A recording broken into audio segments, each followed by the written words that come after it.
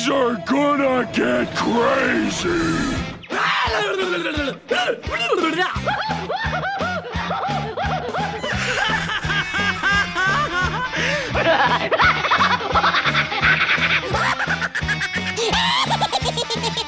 Most everyone's mad here.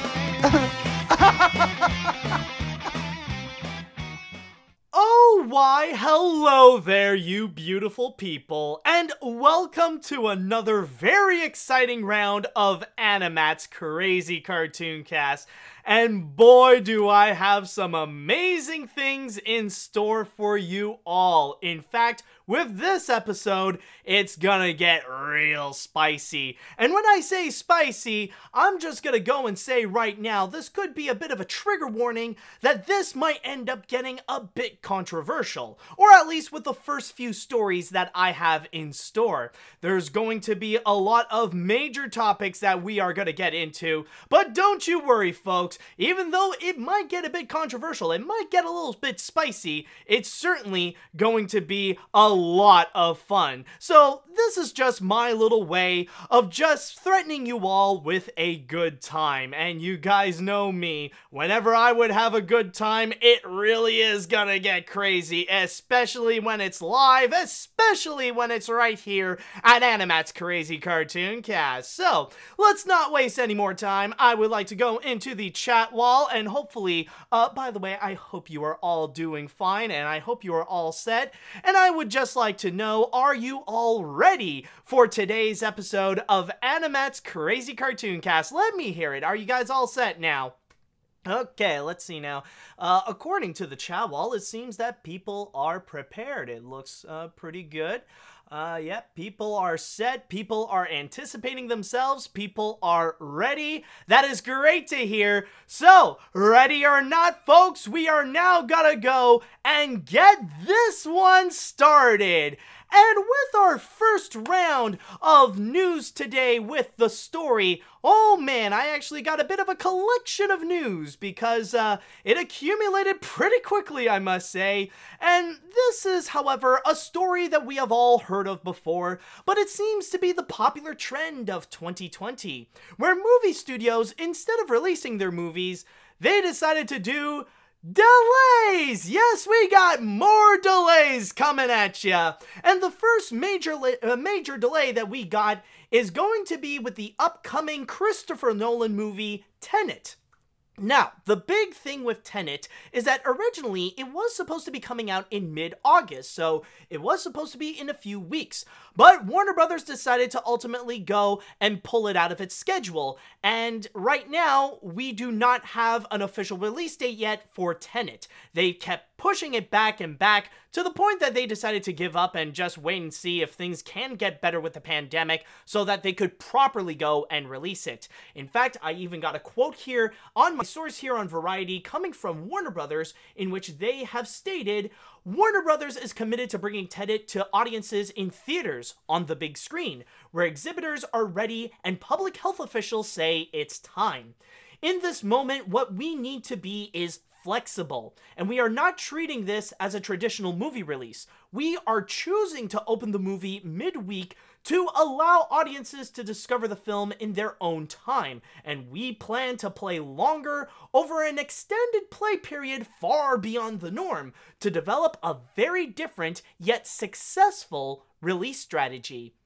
So, in a way, you could say that they're planning to treat this a little bit like what Fox did many years ago with Avatar, where they kept it on the big screen for quite a long time, like even to the point where they released the Blu-ray and the DVD even when it was still in theaters. But wait, hold on a sec, folks. It's not just Tenet, though, because other studios decided to go and follow suit. We got one minor little delay coming from Sony Pictures, where they decided to go and move their third Marvel Cinematic Universe Spider-Man movie, in which originally it was supposed to be coming out on November 5th, 2021, but now they decided to go and push it a bit back to December 17th, 2021. Hopefully they could go and recreate the success that they had with Spider-Man Into the Spider-Verse. But wait, hold on a sec, there is more. That's just a little bit of a small crumb of a piece of news. We also got another one that decided to go and delay their movies, but not just that, not only delay it, but also make a few more schedulings while they are way ahead. And who I'm talking about is going to be regarding Paramount Pictures. Now, in this case here, Paramount Pictures had a couple of big movies that they wanted to go and release. More specifically, A Quiet Place 2 and Top Gun Maverick. A Quiet Place 2 was supposed to be coming out this Labor Day, but unfortunately they decided to go and move it way further ahead, in which now that is going to be released on April 23rd, 2021. And then there is another movie that they got, Top Gun Maverick, the sequel to the cult classic Top Gun. That one was supposed to be a summer movie. We were supposed to have that by now, but ultimately, they ended up delaying it to a Christmas release. But now, that is even changed once again.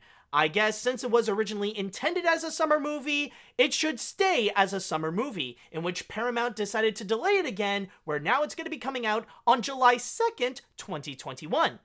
But like I said, they didn't just do delays, they have also done some new scheduling as well, and they have scheduled all the way to 2023, and a lot of them are actually their animated films, by the way.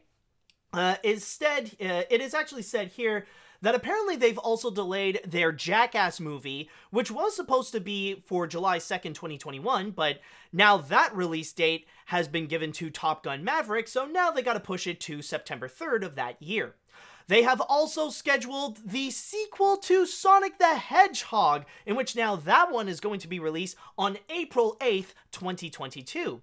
Meanwhile, for a couple of their animated films, Paramount Animation's Under the Boardwalk is now officially going to be coming out on July 22nd, 2022, and The Tiger's Apprentice, which is going to be a collaboration between Paramount and Skydance Animation, in which that one is going to be scheduled all the way down to February 10th, 2023. Now, that seems to be a lot of delays and a lot of schedule removals, but none can compare to what Disney has done, because they've pretty much done as much as all three of these combined and even more. With the big thing is that they have also decided to remove the Mulan remake from their schedule, because just like with Tenet, Mulan was supposed to be coming out later in August, not on August 12th, but I believe on August 21st. But what happened was that Disney ultimately decided to pull it out of his schedule and did not give it a new release date. And nowadays, rumors are starting to spread around that now it seems like there is a strong possibility that Mulan might end up in the same fate as Hamilton, where it could end up getting released on Disney Plus instead of the big screen. In fact, there is a little quote here I have coming from my source here on Deadline from Disney themselves saying, "Over the last few months, it's becoming clear that nothing can be set in stone when it comes to how we release films during this global health crisis. And today, that means pausing our release plans for Mulan as we assess how we can most effectively bring this film to audiences around the world." But oh wait, there's more. That's not even their biggest movie that they decided to do a massive delay on, because apparently they also decided to go and make a little adjustment to their entire decade. And I'm talking about the Star Wars movies and the Avatar sequels, where they took all those movies and decided to delay it by a whole year, where now the Avatar sequels are going to be coming out, and by the way, each of these movies are going to be released during mid-December, so these are all going to be at the end of their respective years. So anyways, going back with the Avatar sequels, now they are officially going to be released in 2022, 2024, 2026, and 2028. Meanwhile, we got a set of 3 Star Wars movies that are going to be released in between those. That was the original plan, and that's still going forward, where now those movies are going to be released in 2023, 2025, and 2027. Meanwhile, we also got a whole bunch of other delays as well. Death of the Nile had a minor delay, where now it's going to be from October 9th to October 23rd, so that's just a delay of 2 weeks. Then we also got The Empty Man, which was supposed to be coming out this year on December 4th, but now will be moved to August 7th of next year, I believe. Then we also got a movie called Antlers, which now is going to be moved to next year on February 19th. And then we got The Last Duel by Ridley Scott. And that one was supposed to be coming out this year. That seems to be like some kind of big Oscar contender or like a big competitor in the awards season. It was supposed to have a limited Christmas release and then a wide release for January of 2021. But that has been moved all the way down to October 15th of next year. And there are also a few other schedule changes as well, but those are from movies that do not have an official release date yet. But at the same time, there is also one more film I almost forgot to mention, and that is actually regarding The French Dispatch. And that is actually the next Wes Anderson movie, which unfortunately ended up with the same fate as Mulan. It was supposed to be coming out on October 16th, but Disney ultimately decided to pull it out of its schedule and not give it a new release date yet. So, I know that is quite a mouthful, but that's essentially the major plan that they have. And, well, all of what the studios have as well. Oh, and by the way, one more thing. If you guys are concerned about some of the other movies, it has stated here that many of the other ones, like many of the anticipated ones as well, like The King's Man, or The New Mutants, or Pixar's Soul and stuff like that, and also Black Widow as well, those ones so far have remained untouched. They are still planned on their respective release date, so ultimately we'll just have to wait and see on those if Disney would ever decide to change that, but those are the ones that have been remained untouched during these big changes. So as you can pretty much tell, it's pretty much official. Now with both Mulan and Tenet out of the way, 2020 has been left with no summer blockbusters. We do not have a summer lineup anymore. It's like all gone. No big movies for the summer. No point of going to the big screen to watch a movie other than like maybe seeing a film that you've already seen before, since they are putting out movies that have been released like in the past few years and stuff like that. But that seems to be the big thing, and there is no secret as to why they are doing it. And that is because of the pandemic. Now, of course, I know that there are several places around the world, most places around the world, that have already went through their first wave. There are some that are concerningly getting into their second wave, where the numbers are creepily rising a little bit. Since I am from Canada, I can speak for myself that we are starting to see a concerning amount of numbers that are starting to slowly grow after we had our first massive wave. But so far, we have managed to flatten the curve. But it's not really most of the other countries that is a major problem with the pandemic. The real issue is regarding the United States.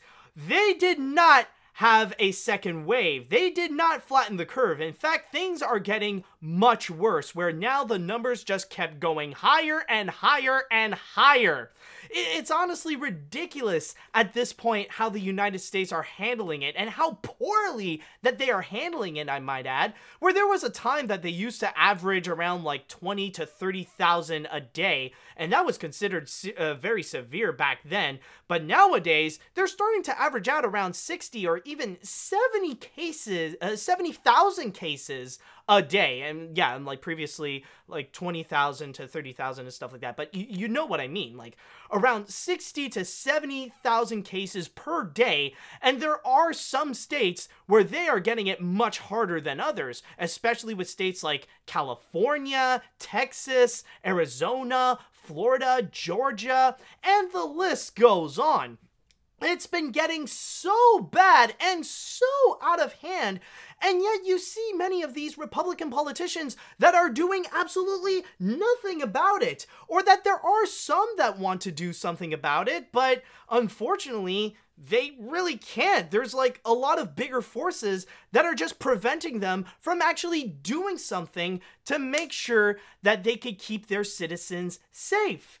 And as you could tell, honestly, I don't blame them. I don't blame the movie studios for doing what they have to do, especially with Warner Brothers and Disney delaying many of their movies that they really have to go and push it back, and even take away the releases of Tenet and Mulan because things are going so bad in the United States, mainly because of the fact that they don't want to be held accountable for making things worse with the virus, because they know how Americans can be. They know that Americans are at a point, well, and by the way, I'm not speaking about all Americans, but they know that a good chunk of Americans are very much desperate to put things back to normal, that they want things to be back to normal like how things used to be before the virus absolutely hit. Like, they've gone desperate to the point that they want to force themselves to be back to normal, even with the virus going around. And if there is someone who's been infected, well, sucks to be them. They just want to continue living their lives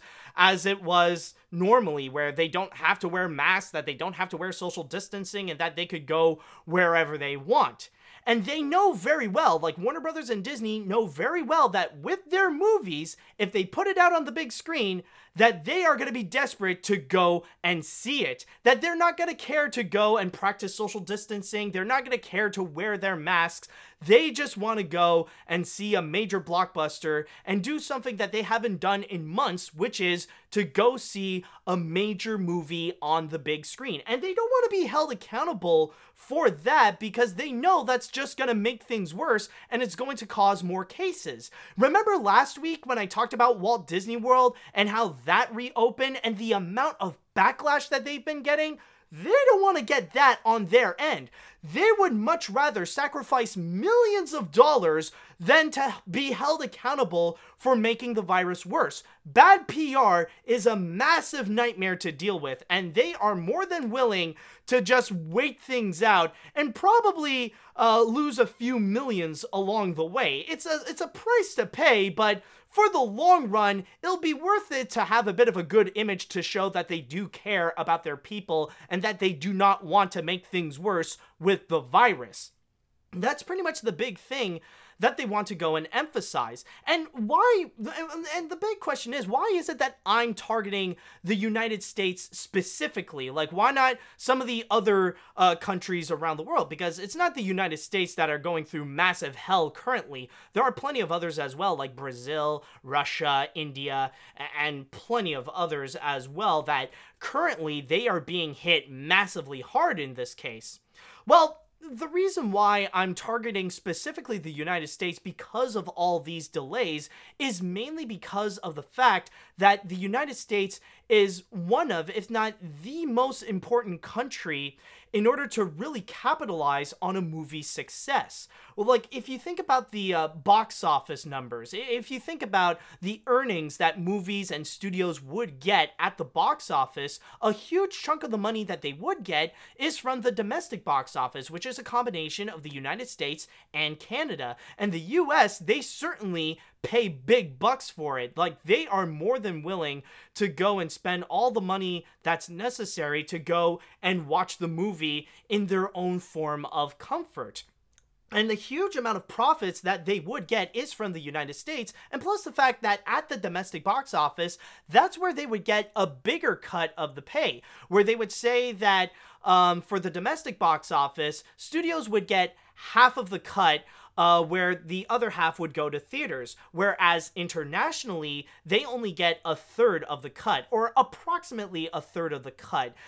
It does vary from country to country, but generally it is about a third for international releases. So, as you can imagine, America is a very important country when it comes to the business side of it in order to gain massive earnings. And yes, technically, it is true that if Warner Brothers or Disney would go and actually release their movies, if they would release Tenet, if they would release Mulan, I think I can guarantee you that with how desperate people are in order to go out, in order to break some of the rules of COVID-19 to, you know, like they don't want to stay at home, they don't want to do social distancing and stuff like that. These people are absolutely desperate to go out and, like, for sure they would be major hits. Like, if they put them out right now, they would be like billion-dollar hits, but they don't want to be responsible for making things worse with the virus, because they know with movie theaters it would be way too easy to spread it, and they know that people are not going to be always wearing their masks, even if some cinemas are saying that it's mandatory for you to go and wear a mask to check out the films. Especially if they're gonna go and buy, like, their popcorn and their soda and stuff like that. It's going to be a very dangerous place, especially during this time, especially for a pandemic. And again, like, it's going to be a massive PR nightmare to go through, even if they stick to their guns and make that decision to put it out on the big screen. They know that they're going to get massive backlash regardless, in the same way that Disney got last week with the reopening of Walt Disney World. So they want to make sure they avoid that. And of course, as you can see, with the more delays that are going to be happening, the more that it's going to affect the long run as well, because as you can see, especially with Disney, it's not just like the movies of 2020 that are being affected. It's not just that a lot of the films of 2020 are going to be moved to 2021. This is also affecting many of the other films that has gone throughout this whole decade, where now the Avatar films have been delayed by a whole year, and now they're going to go up to 2028. And then we also got plenty of other films that have been rescheduled to go up to even like 2022 or even 2023.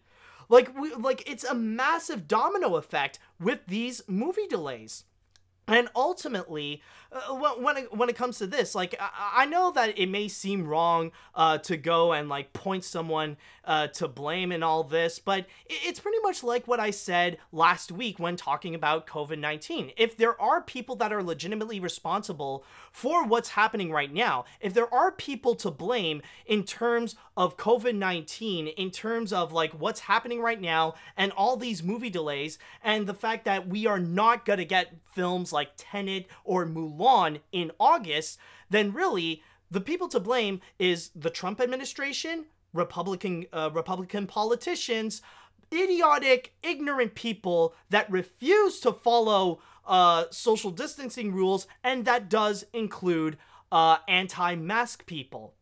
And the thing is, as I said before last week, like, these people just do not care about the virus itself. They are desperate to put things back to normal. And instead of trying to combat it, they only make things worse by forcing their way to make things back to normal. They rather want to sweep everything under the rug. They rather want to try to hide the facts. They rather ignore it, pretend that it's not there, and just go on with their daily lives, which is why the United States is still so desperately hell-bent to go and try to reopen schools. And that is why I do believe that if you think things are going bad in the United States right now, wait until the school reopenings. Holy crap, as you guys know, if there's one group of people that know very well how to spread germs and viruses, it's kids. And lots of kids don't really understand the concepts of stuff like always wearing a mask or social distancing and stuff. For the most part, these kids don't care because, well, they're kids, especially like toddlers and kindergartners and like kids under the age of like 7 or 6 even. Like, they're just gonna go rampant, and, you know, like, they're gonna be asymptomatic everywhere they go, and they'll end up infecting people that they didn't expect that they would infect. So it will definitely be worse, which is why you see many reports nowadays that in the United States, it is very much possible that it could end up getting 100,000 cases per day, and it's only going to make things worse. And you could definitely tell that in terms of the Trump administration and with Republican politicians, that they don't care. They don't want to do anything about it. They just want to lie to the public and say that, oh, everything is going well, while literally doing nothing about it, while forcing businesses to stay open and to keep them open because they care so much more about the economy than the health and safety of others. Because after all, it is the party that delusionally believes that Medicare and healthcare is not a human right. And by the way, you know what's funny about this?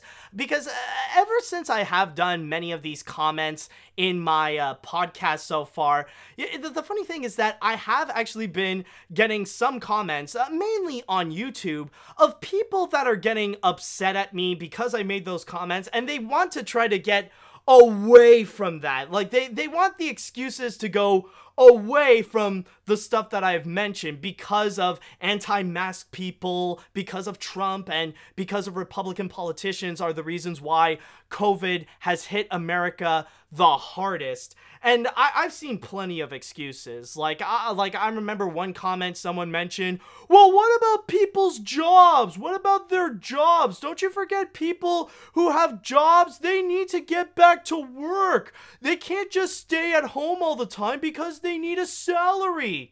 Well, in that case, it's just like what I said last week with the Disney World reopening.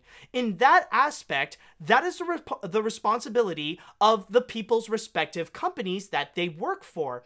And if not them, then it's the responsibility of either the federal government or the state government. They are the ones that are responsible to ensure that their employers and their citizens remain safe during this time while they still have a livable wage. It's up to them in order to make sure that they are safe, that they remain safe at home, that they are healthy, and that they don't end up remain homeless, and that they don't have well, no, not that they don't have a salary, that they must ensure that they have a salary so that they don't remain homeless and that they would be like thousands of dollars in debt. It really does, like, if there's one thing that the coronavirus really does go to show, it's that this current capitalist system is extremely flawed, and it cannot function during this kind of crisis. And it really does go to show that there needs to be a serious reform with the capitalist system that America has right now, and even in some parts around the world that do share that kind of system. Oh, but then recently, I also do have another comment as well. I think it's probably from that same person who mentioned, oh, well, you know, another reason is because America is the third most populated country in the world. Did you forget that? Okay, now, technically, it is true that several factors would be accounted to why America is the most infected country in the world that also has the most amount of deaths due to the coronavirus. However, just because it is the third most populated country, that is not the main reason why it is the most infected country in the world. Case in point, take a look at China, the country that is said to be the origin of the virus itself. Now, the thing is with China is that technically it is the most populated country in the world, where it actually has about 1 billion more people than the United States in its population. And yet, do you know how many cases that they got? 85,000. Not 8.5 million, not 850,000, but just 85,000 reported cases. They have been taking this very seriously. And again, this is the country of origin that that happen to have the coronavirus. And from there, they take it very seriously, and yeah, they were extremely strict about it, but they did benefit from it, from having very low numbers so far. And even nowadays, they are still being extremely careful about it. And another example, to go even further, take a look at India. Now, India, technically, yes, it is one of the hardest hit countries as well, as bad, again, as the United States, as Brazil, as Russia, and stuff like that. But even at that, even though India's population is like more than 3 times bigger than the United States, they actually have more than 3 times less of infected cases than the United States. And even though their numbers are going high, it's not going as high as the United States. So that's the big thing. Yes, there are several factors that could go into why the United States is going so bad, but the biggest reason, the number one cause, is because of the ignorance of the Trump administration, of the Republican governors, and because of people who refuse to follow social distancing guidelines or to follow health and safety guidelines like wearing a mask, because these people are somehow way too scared of putting a piece of cloth over their face. And if you refuse to believe that is the main reason and you want to pin the blame on something else, then you're a part of the problem. You're one of those ignorant people that refuse to look into the facts and look into the truth because you don't like the facts. You don't like the truth. You don't like that the main reason is because the Trump administration and Republican politicians are doing such a horrible job at handling the virus to the point that they just gave up and decided to sweep it all under the rug and pretend that it's just not there. So that's the big thing. Those are the people that should be responsible for all these delays.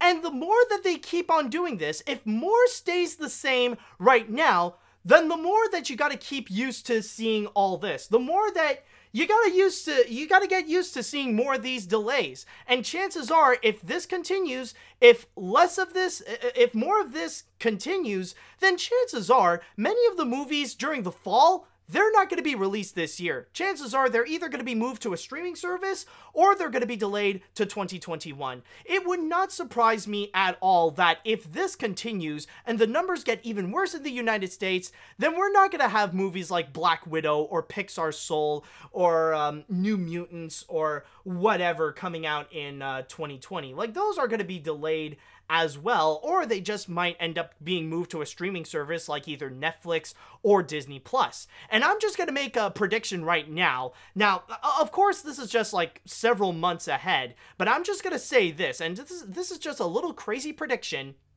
I would not be surprised if Sony Pictures Animation would take Connected and they're just going to skip theaters and put it out in premium video on demand. Because so far, that has been going extremely well for Trolls World Tour and Scoob. And plus the fact that SpongeBob has now done it as well, so it wouldn't surprise me if Sony would want to go and jump on the bandwagon and go and release their feature as well. That, or they would go and delay their lineup as well, because they have several movies coming soon as well, not just Connected, but also with Vivo and Hotel Transylvania 4 and stuff, that they're just going to take all those movies and heavily delay that. I would not be surprised if Sony would go and decided to take Connected out of its release schedule, rather it be to put it out in premium video on demand so people would watch it at home, or that they would go and delay it. That's just a little bit of my prediction. So really, overall, the big message is, if you guys are sick and tired of all these movie delays, if you guys are sick and tired of seeing films like Tenet and Mulan being continuously pushed back, or seeing movies like A Quiet Place 2 and Top Gun Maverick being pushed to 2021, then please follow the health and safety guidelines. You must wear a mask every time you go out of the house. You must frequently wash your hands, and you must practice social distancing. And even if you go and hang out with your friends, make sure that the amount is at a minimum and that you go and stay outside. Do whatever you can in order to make sure that you do your part in order to minimize the damage of the coronavirus, because clearly a lot of them are not doing so, and they should absolutely be condemned if they refuse to go and wear a mask. If they want to complain and pull out their bullcrap reason of my body and my choice, then they should be scolded. They should be condemned. They should be treated like criminals, mainly because they are so scared to wear a piece of cloth in their face. Like, for some reason, they have this phobia of doing so. Seriously, folks, you need to follow social distancing guidelines. You need to follow all these rules. You must go and wear a mask. You must make it mandatory every time you go out of the house, no matter what. So that's the thing. If you're tired of these movie delays, then follow the health and safety guidelines. If not, then you should be held accountable for having these movies be delayed. Okay, so, stay out. Well, okay, yeah, and some people say, stay, like, are kind of confused about, like, stay outside and stuff. Well, I mean, like, if you want to do social gatherings, then, like, keep yourselves outside of it and not indoors and stuff.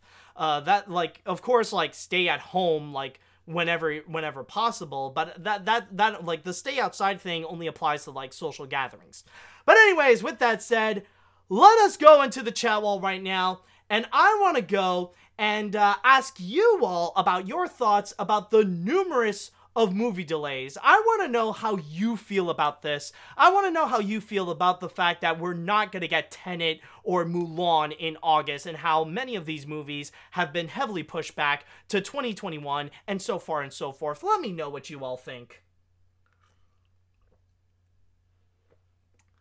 Okay. Let's see what we got here.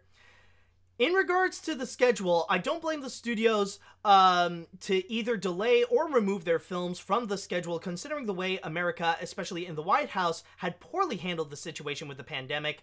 The only thing that got me excited is the Sonic sequel having a release date. As a resident in California, I'm not angry or frustrated. I'm just disappointed with not only the state, but with the country. You have let me down massively.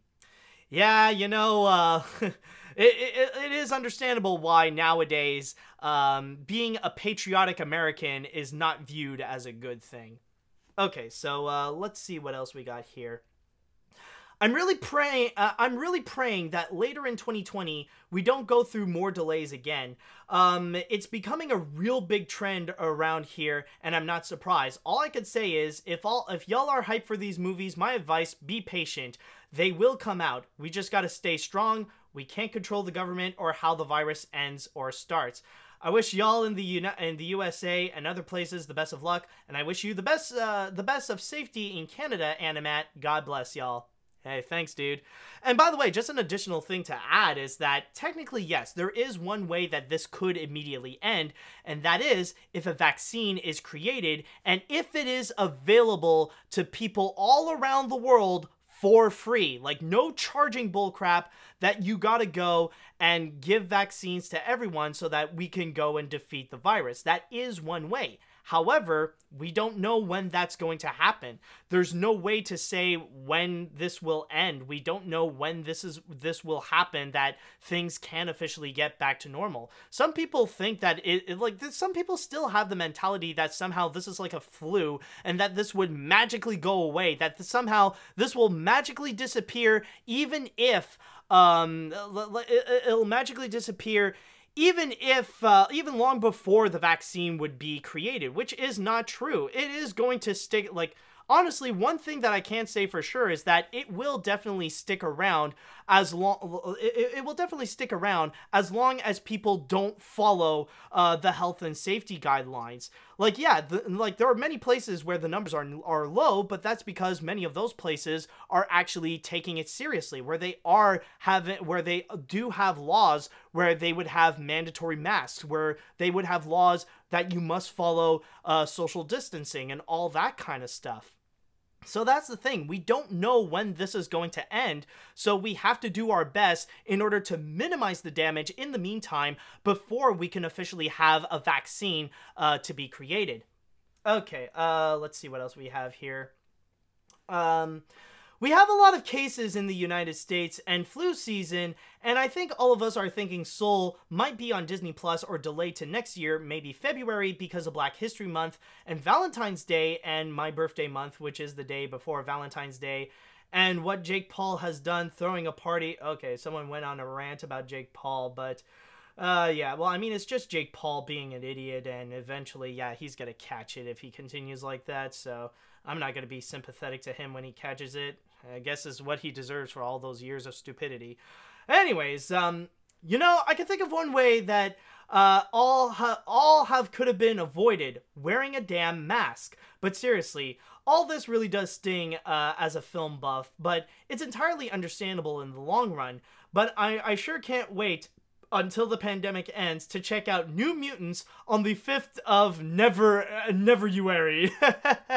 But no, that's the thing, though, is that apparently Disney is still sticking to their guns, and they're saying that with the New Mutants, they're still keeping it on its release of the end of August. Now, of course, rumors are speculating again that they might go and change that and just put it on Disney Plus once and for all, but I don't know. You never know, man. Let's see. What else do we got here? What other comments would we have? Well, this is surprising to no one, I'm sure. In terms of delays for Disney, I'm not that surprised that Mulan got delayed. However, I am shocked that the delayed stuff like Avatar and Star Wars. However, I'm still questioning if they decided to delay this stuff, then why did they not put the New Mutants on video on demand and keep it at the end of August in theaters and have it inevitably get delayed for the 5,000th time? I guess for some of these things, Disney is still sticking to their guns. I guess there are still some elements that Disney is in a bit of a wait-and-see kind of attitude, because technically with the New Mutants, it is a month away, and it is still a bit of a long time, and you never know if things could actually change. So Disney is still, I believe Disney is still sticking to their guns on those films, but I wouldn't be surprised if they're going to announce some more delays, or they might put some things ultimately on Disney Plus pretty soon. So just keep your eyes out on that. Let's see, what other comments would we have here? What this is telling me is that all the movies that were delayed, what this is telling me is that all the movies that were delayed still need filming or big editing done to the movies like Mulan, but movies like movies like Solar Black Widow, they are getting delayed, all probably already finished and just need to air in theaters. But at least you could You heard from the directors of New Mutants at Comic-Con at home. The New Mutants will be released on August 20th, 2020. At least we have one summer blockbuster to look forward to. Well, I guess you could say that. All right, so I'll go and read one more comment before we're going to jump onto the next story. So it says here, not surprised about the film delays, but knowing the fact that some countries are handling the pandemic extremely poorly, what I'm more worried is what if the pandemic would last for longer than 2021? But I do have one small argument about the masks. I have no problem wearing a mask, but I know some people with a mental problem like cerebral palsy might have difficulty trying to wear them, and it might be a small chance, but they might get a case of COVID. Well, I mean, like, the worst case scenario is that it is just putting on a cloth in their face, and if they can't wear it, then, like, they'll have someone to go and help them out. I mean, it's as simple as that. Now, I'm no expert on cerebral palsy and stuff like that, but I mean, worst case scenario, well, especially with the fact that someone with cerebral palsy, yeah, they would have a stronger chance of getting COVID than they might not. So they're probably the kind of people that deserve to stay more at home for their own sake and for their own safety than people who don't have it. So that's my response of that. So overall, the best thing you have to do, like the big moral lesson, folks, wear a frickin' mask. I don't care how you feel about it. I don't care what condition you may make up in terms of not so that you don't wear it. Just wear a mask or stay home. That's it.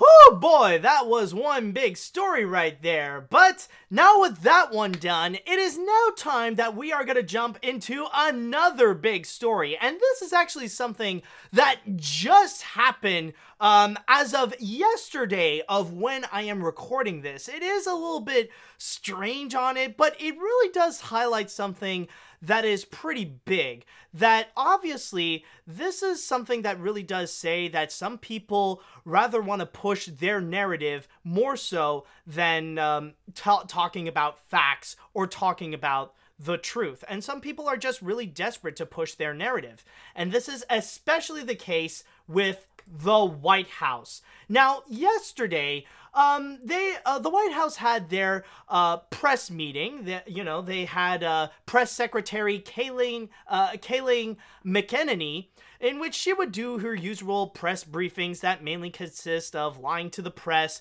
for the sake of just singing blind praises to Donald Trump. Now, of course, like, it's stuff like that that's very much common. It happens on a daily basis, but in this case, however, it's a little bit strange. It's a little bit peculiar because McEnany, for some reason, decided to go on a little bit of a rant regarding cancel culture. And pretty much framing cancel culture as a massive enemy, that one of the biggest problems of the world is with cancel culture, and talking about how shows like Cops and Live PD has been canceled mainly because of recent events that have occurred. But then she kept on continuing on about it, and for some reason really went into a direction where some of the things are not true, for the sake of antagonizing protesters. Well, you'll see what I mean, and I'm going to read from my source here on Deadline, in which McEnany stated that Donald Trump is also appalled by cancel culture, and cancel culture specifically as it pertains to cops. We saw a few weeks ago that PAW Patrol, a cartoon show about cops, was canceled. The show Cops was canceled, Live PD was canceled, and LEGO halted the sales of their Lego City police station. Now, yes, it is true that Cops got canceled, even though it was a very popular show that's been going on for several decades, and Live PD is another popular show that went on for a few years that ended up getting canceled. But what the fridge is the thing with PAW Patrol?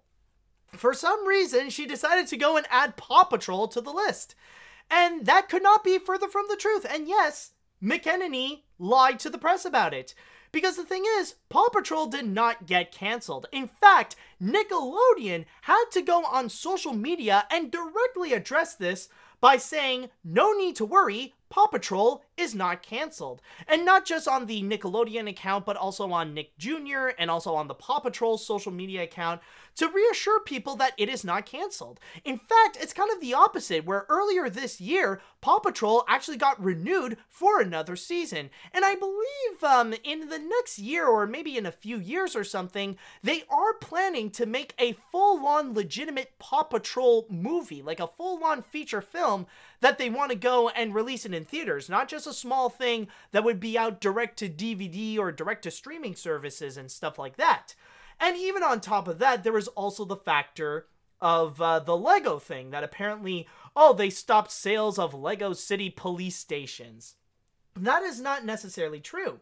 In fact, to read a little bit from my source on Deadline, it states, LEGO did not discontinue sales of cop-themed toys, but it did stop marketing efforts in the wake of the Black Lives Matter movement.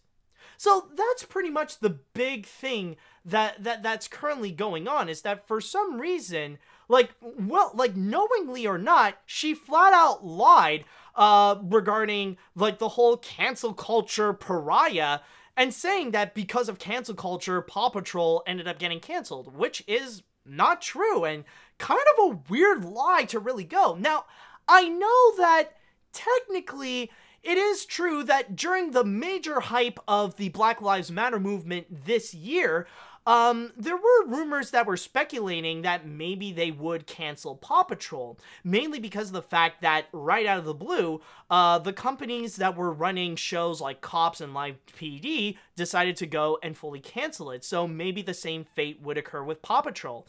But that was not really the case, because a lot of people who would go and bring that up, they would just do it for the sake of a joke, and that's it. Nothing fully serious.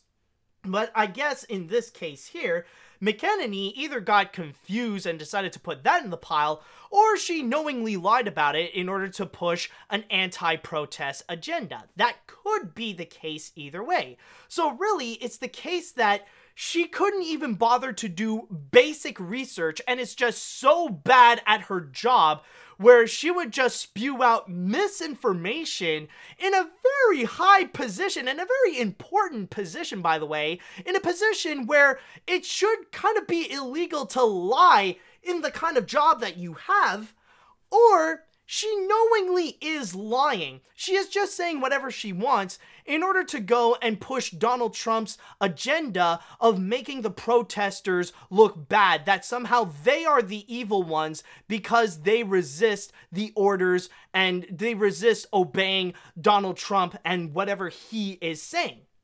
But the one thing that I really want to go and really highlight from all this, it's not really much of the political aspects. It's not even much about Donald Trump or Kayleigh McEnany. Like, yes, I mean, like, it is we might as well call it for what it is. It is a flat-out lie, what they are stating with stuff like PAW Patrol. It might be considered like a little white lie, but still a lie nonetheless that is kind of dangerous to do in their positions. But what I really want to go and really focus on in this case is that this really does say a lot regarding cancel culture, regarding the aspect of how people view cancel culture right now and how it is such a very controversial statement, how it is kind of a controversial argument regarding cancel culture. Now, one thing that I would like to go and emphasize, like to really clear things up, first and foremost, is that I am very aware that cancel culture can be a very, very flawed system, especially in this day and age on the internet where most people there somehow act before they think, or they speak before they think, and they're pretty much demanding way too much, way too quickly. That someone has done something bad and they're immediately demanding someone to be canceled, to immediately be wiped out from the face of the earth as punishment for their crimes and stuff like that. Like, sometimes it can get out of hand pretty quickly, and in itself can be a bit problematic. However, if there is one thing that is a lot more problematic than cancel culture itself, it's the people who speak against cancel culture. You know the people who I'm talking about, the ones that have such a massive hatred, a massive grudge about cancel culture, saying that cancel culture is the biggest problem in the world, saying that cancel culture is the real fascism and stuff like that. Really emphasize, really have a massive hatred for cancel culture. Those are the people that you should go and question more than cancel culture itself. Now, why am I saying this? Well, the reason why I say that, it's mainly because of the fact that when people heavily criticize cancel culture, it is not because they have an actual issue with cancel culture. It's not that they actually do have a problem with it. It's mainly because it's coming from shady people who have done some very questionable things, and you can tell that they are very much desperate and are so afraid of being held accountable to their actions. And that's why you may, like, the grand majority of the time, whenever you see someone speak out against cancel culture, it is mainly because they are desperate to go and avoid consequences to their actions, and that they don't want to be held accountable for any of the wrongdoings that they have done or said. So they rather want to try to go and make themselves look like the victim, to say that the people who called them out are more evil than the person doing the evil thing itself. Now, a great example of what I mean by this is if you go and take a look at J.K. Rowling. Now, you guys, of course, know J.K. Rowling, the person that created Harry Potter, you know? Now, J.K. Rowling recently has gone through a lot of controversy recently. Like, 2020 really was the downfall of J.K. Rowling, mainly because she has done a lot of very questionable tweets regarding trans people. And in a way, kind of speaking out against trans people, not fully saying that they are the genders that they say that they are. Now, these are pretty questionable and controversial things to say, but she did receive some backlash. And this would have been something that could have been a massively easy fix. This could have been an easy fix where all she could have done is just say, I was wrong for saying those things, I apologize, and that trans rights are human rights. Simple as that. She could have just said that, move on, and still would have been a highly admirable figure. But she decided not to do that. Instead, she decided to go and constantly double down on her statements. She refused to say that she is wrong, and she would go further down the rabbit hole to become more and more and more transphobic, to the point that she would get immediately triggered when she would hear the words trans women are women. In fact, Stephen King actually said trans women are women not long after he would post something where he made a little tweet praising J.K. Rowling's works and then said trans rights are human rights, and she decided that she would block Stephen King immediately. That apparently saying trans rights are human rights or that trans women are women was enough for her to get completely shook, to get completely frustrated, where she decided to immediately ban him. And instead of trying to own up to her mistakes, she even went even further and has joined in with a bunch of other authors as well to release this article speaking against cancel culture, saying that the real problem is cancel culture and stuff like that. And that did ignite the conversations of cancel culture and stuff, but in the long run, everyone knew, or at least the grand majority of people know, that the one who really is in the wrong is just J.K. Rowling, where she's just trying to use cancel culture as an excuse to avoid consequences to her actions. She's trying to avoid to apologize for the things that she has said in the past and for constantly doubling down on her transphobic point of views. So the big thing that I want to go and emphasize is that whenever people would speak out about cancel culture, it's because they want to try to run away from their biggest fear. It's to be held accountable to their actions. And it's not just J.K. Rowling. You see plenty of examples of people like that. Because in this progressive day and age, more and more, we are viewing bigotry and discrimination as like a legitimate crime. That, yeah, the police might not do anything about it, but the public certainly will. And we will flat out scold them for any form of racist, misogynistic, xenophobic, or any form of discriminatory actions just based on someone's race, on someone's sexuality, on someone's gender, someone's religion, and many, many more. But these people refuse to believe that their bigoted mindset is the problem. And they view being apologetic as like some kind of weakness. And they have this toxic mentality that they want to try to avoid viewing being weak at any time as possible. They don't want to be viewed as flawed. They want to be right all the time. And again, that is a very toxic mentality. And instead of blaming their bigoted ideologies, instead of saying that they're wrong, they would try to go and pin the blame on everything else, try to make them look like the victim because they have been called out for their bigoted ideologies. This is why you see so many people on the internet speaking out not just against cancel culture, but trying so hard, like not only antagonizing and demonizing cancel culture, but that's also why you see many people demonizing feminism in order to protect their misogynistic views, in order to blame social justice warriors, in order, like, cancel culture, social justice warriors, feminism, and all that kind of, you know, and blame leftists, Democrats, liberals, and all that kind of stuff. They rather demonize people that they disagree with. They want to demonize the people that call them out on their bigotry instead of blaming the bigotry themselves. So what does this have to do with the story right here? Why is it that right now that the press secretary decided to go and demonize cancel culture in her press briefing? Well, that is mainly because of the subject of the recent protests that we are having, more specifically with the Black Lives Matter movement.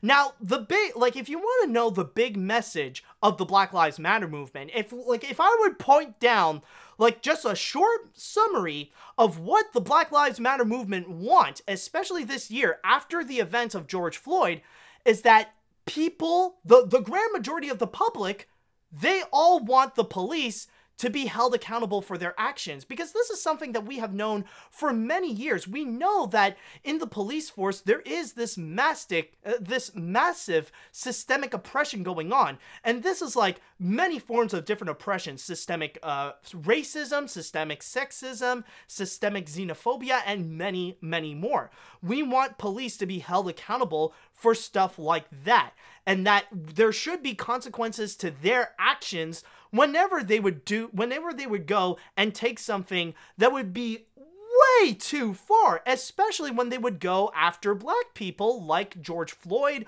or Breonna Taylor and many, many more. However, as we all know, Donald Trump is as racist as a freaking Klansman. And just like any person who is racist, he would side with the police instead of the Black Lives Matter movement. And he wants to do everything he can in order to make them look bad. Oh, and by the way, that I just realized right now, like when I was listing like what people like the people who are afraid of being held accountable to their actions, like I list down like they would rather want to go and blame social justice warriors on feminism, on cancel culture. They would also go Antifa. Like Antifa is also another massive one that they would rather blame the actions of Antifa than to blame their bigotry. And this is the exact same case here, especially with the government, that instead of owning up that racism is bad, that they would rather frame Antifa as somehow as the true villains, that people who are against fascism are the true bad guys of America or something like that. And as we all know, that when it comes to many of these protests, the grand majority of them are actually peaceful. Yes, we have seen so many of these clips of violence and stuff like that, but the grand majority of the violence that does happen, it's actually the police that would immediately ignite the violence. And yet there have been a few reports of the protesters themselves really going out a little bit too far, causing not only violence, but also a bit of vandalism.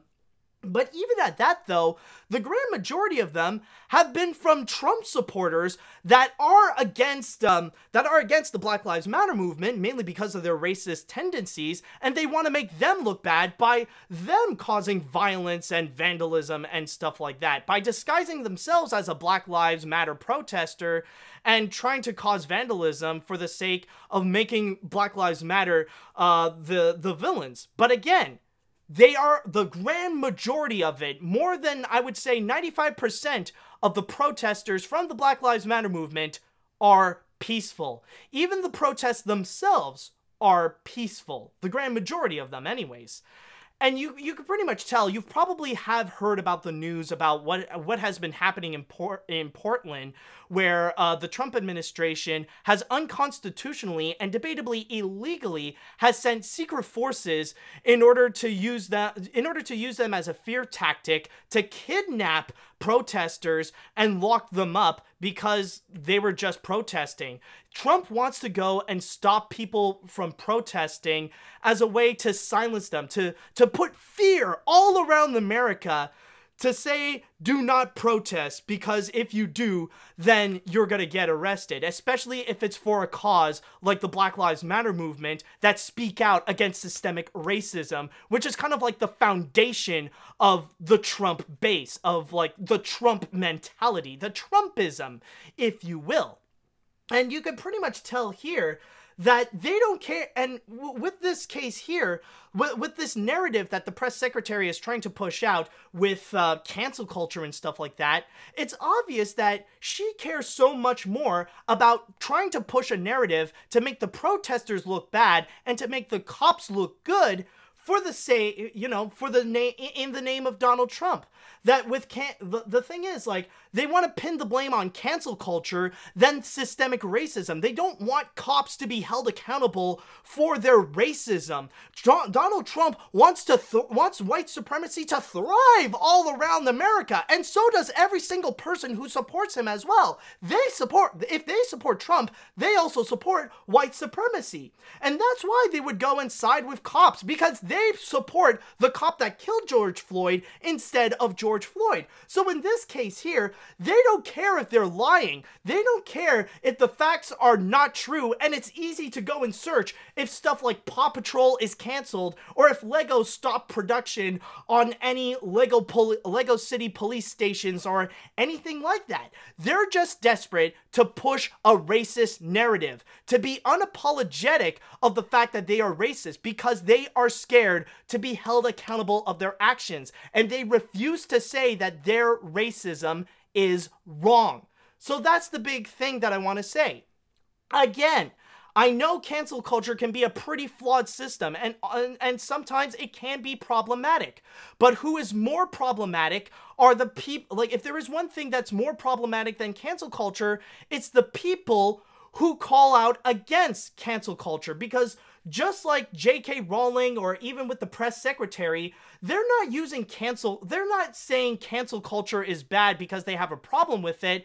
They're trying to avoid accountability for their own bigoted mindset. And even at that, and one more thing I would like to add as well, that technically, like the example she even brought up, this doesn't even apply to cancel culture in general. Because during the height of the Black Lives Matter movement, there wasn't really all that much people that were demanding for shows like Cops and Live PD to be canceled. That was just something that just suddenly happened. That was ultimately the decision of the companies that made those shows. There wasn't a rally, like the big point of Black Lives Matter movement wasn't to cancel Live PD or Cops. That was a decision by the companies themselves. It was their choice alone. So technically, this doesn't even apply to cancel culture. So I'm just gonna call out Kayleigh McEnany that she doesn't even understand what cancel culture is. She doesn't know what this is. She just knows that it is a trigger word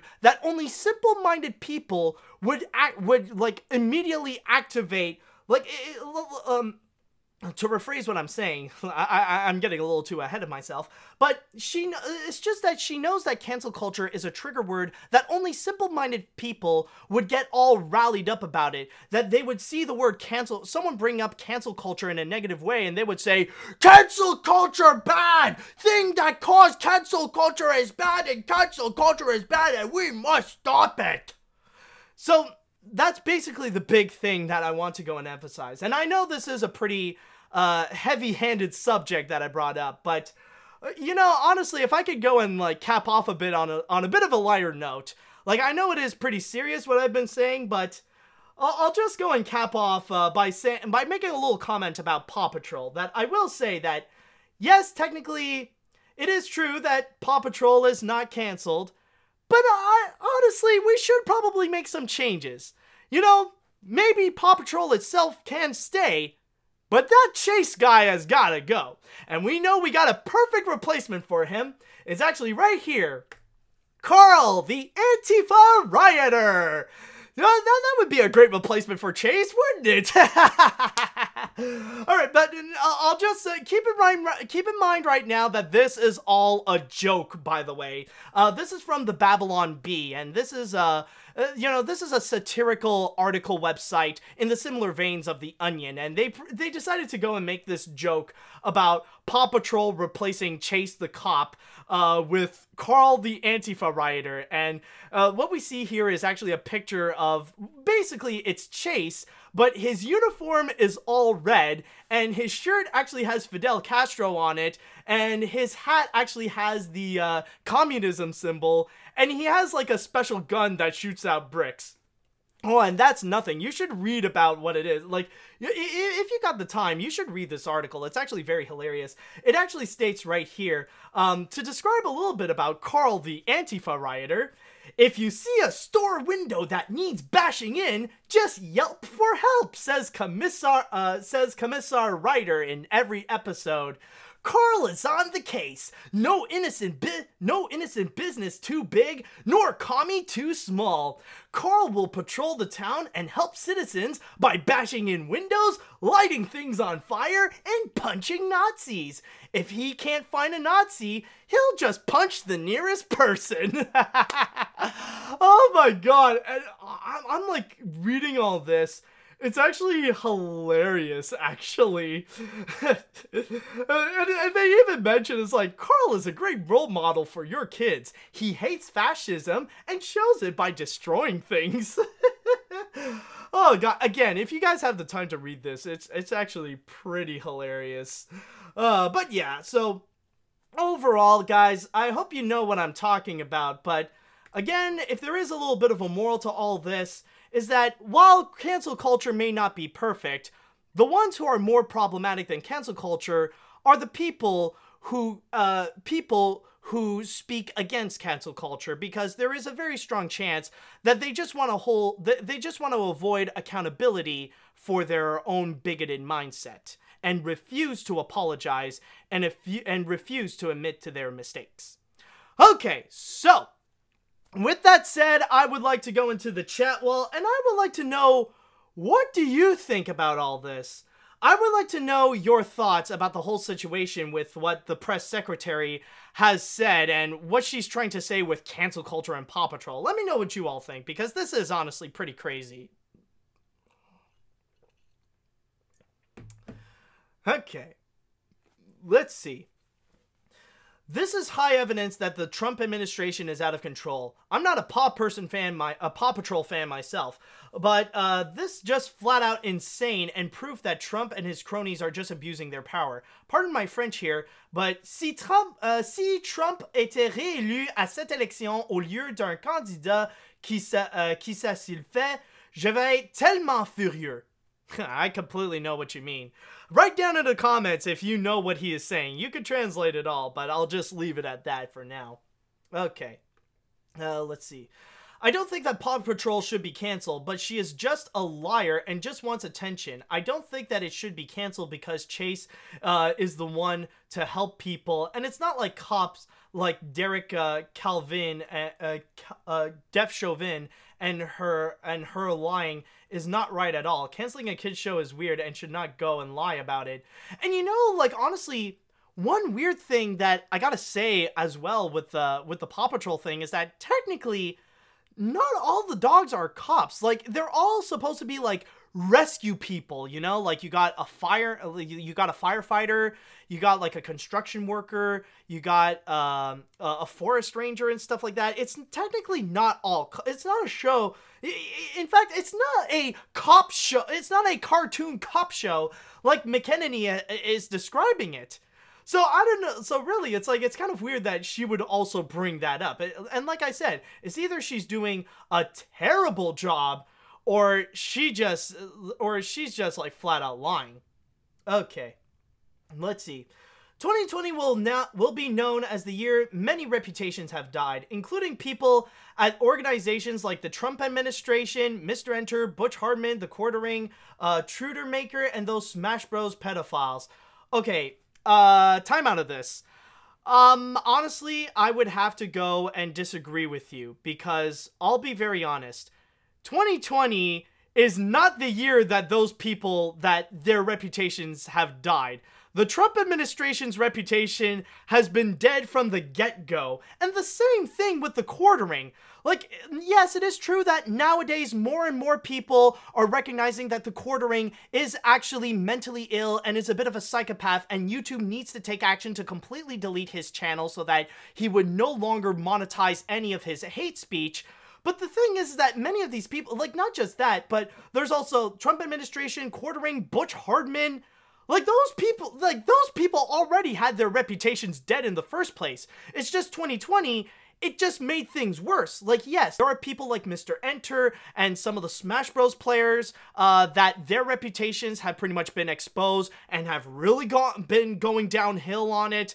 But but it's just that whenever their reputations are bad, in 2020, it's just, like, really going worse for them. Okay, let's see, what else do we have here? I'll just go.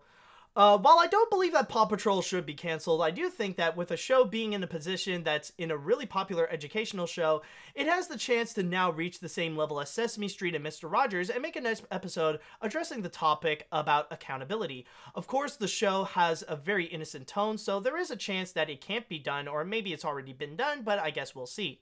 And you know, that actually does bring up a very good point, actually. You know, I would feel, you know, honestly, PAW Patrol should actually do something to actually go and address this. That, you know, like, kind of like what Sesame Street has done, actually. They should go and actually commit to a full episode addressing the Black Lives Matter movement. What is it that the protesters are saying, and why is it that racism is a bad thing, and why systemic racism should be looked down upon, and that it should be something to look at where we ultimately would need a full-on police reform.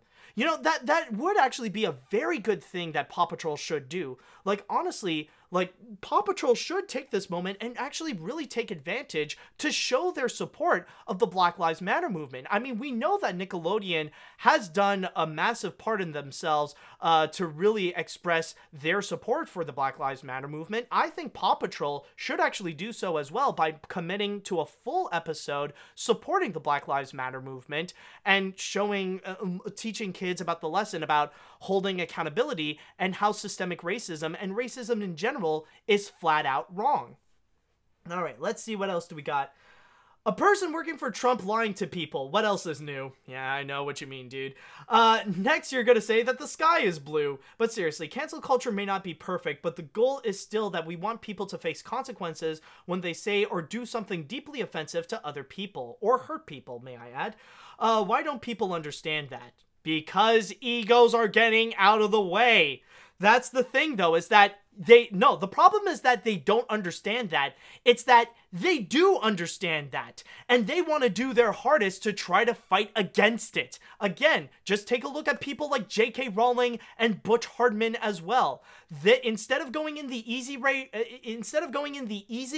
out in holding accountability and apologizing, they'd rather go into the hard way and dig themselves a deeper hole because they have way too much pride and have way too big of an ego for themselves. Like, seriously, it's almost as if their narcissism is a little bit of a mental disorder, and that it's just making things worse and worse and worse for them. Let's see, what else do we got here? What else? What other comment would I go and read? I saw an interesting one, actually. Yeah, I'll go and see this. At first, of wondering why you're talking about the story, but then you mentioned Paw Patrol. But the sad part is that Donald Trump actually believes in all these conspiracies and all these things. He's not technically lying to him because he actually believes this to other Americans. They actually do believe this gets a confirmation from him and then creates another problem like the virus multiplying. I mean, Trump doesn't believe in the moon. He doesn't believe about the moon landing and thinks that it is filmed as like a Hollywood movie.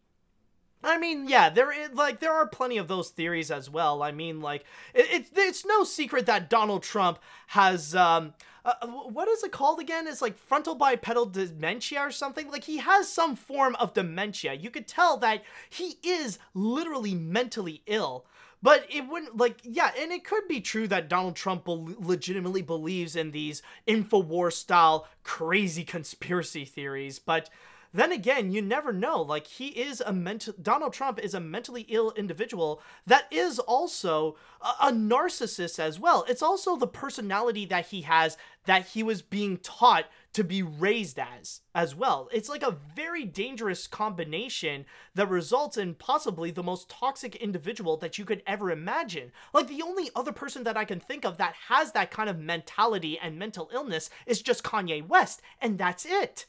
And another, there's also another thing that I want to mention, but man, I kind of forgot about it, honestly. Oh, actually, there is also another thing, is that there is also another theory as well that technically, like, with what you're seeing here, with the police force unconstitutionally attacking protesters in places like Portland and threatening to go and release other secret forces around the United States in major cities and stuff like that.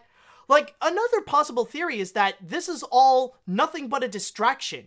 There is a very strong chance that, like, this is nothing but a distraction to forget about the fact that Donald Trump is doing such a terrible job with handling the coronavirus. So he wants to put he wants to occupy people's minds with something that is not even legal, that is full on unconstitutional and fully morally wrong.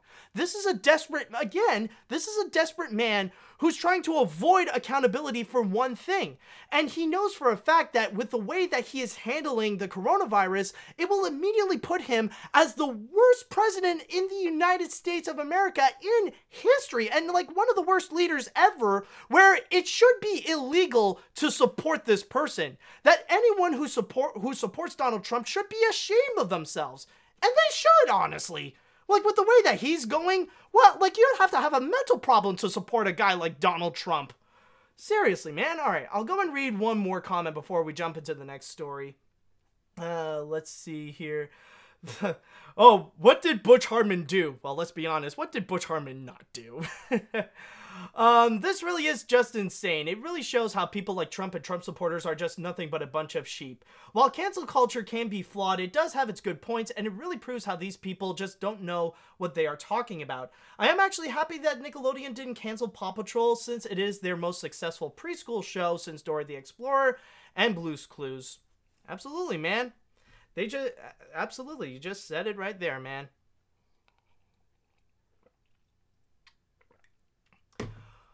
Okay, whoo boy, well, that was certainly quite a mouthful, and one heck of a thing right over here.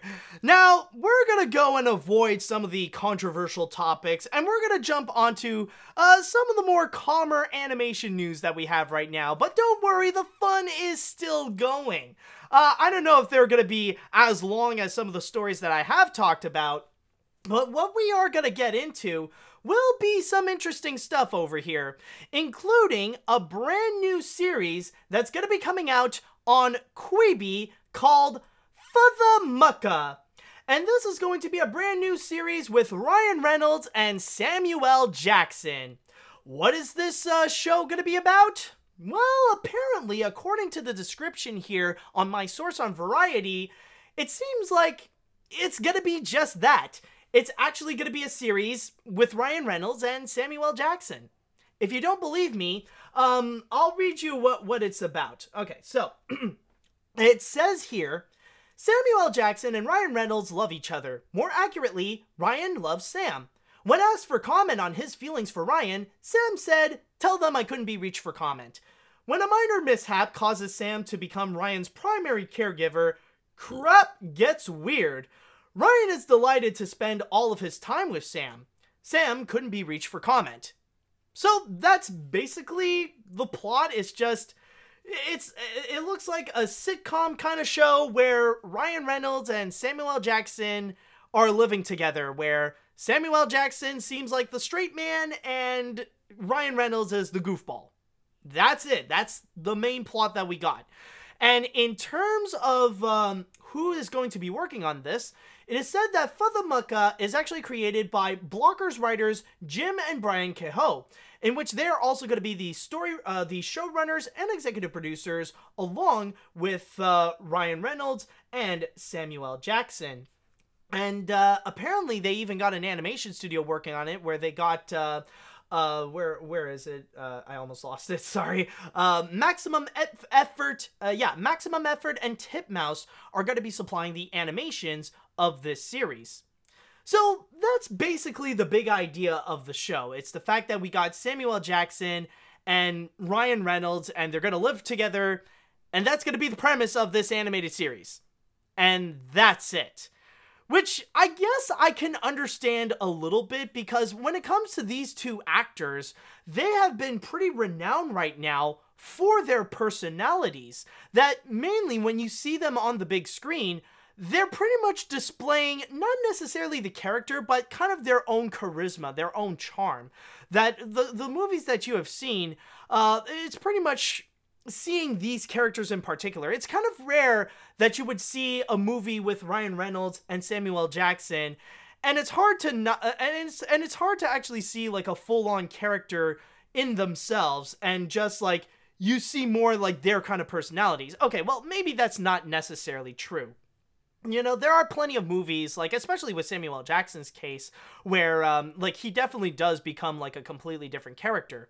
But in many cases, though, when you see a movie with Ryan Reynolds, you mainly see Ryan Reynolds. When you see a movie with Samuel L. Jackson, you mainly see Samuel L. Jackson. And it is especially the case with Ryan Reynolds, where you would watch something like Deadpool, for example, which really did launch his popularity, where he would now become an A-list celebrity.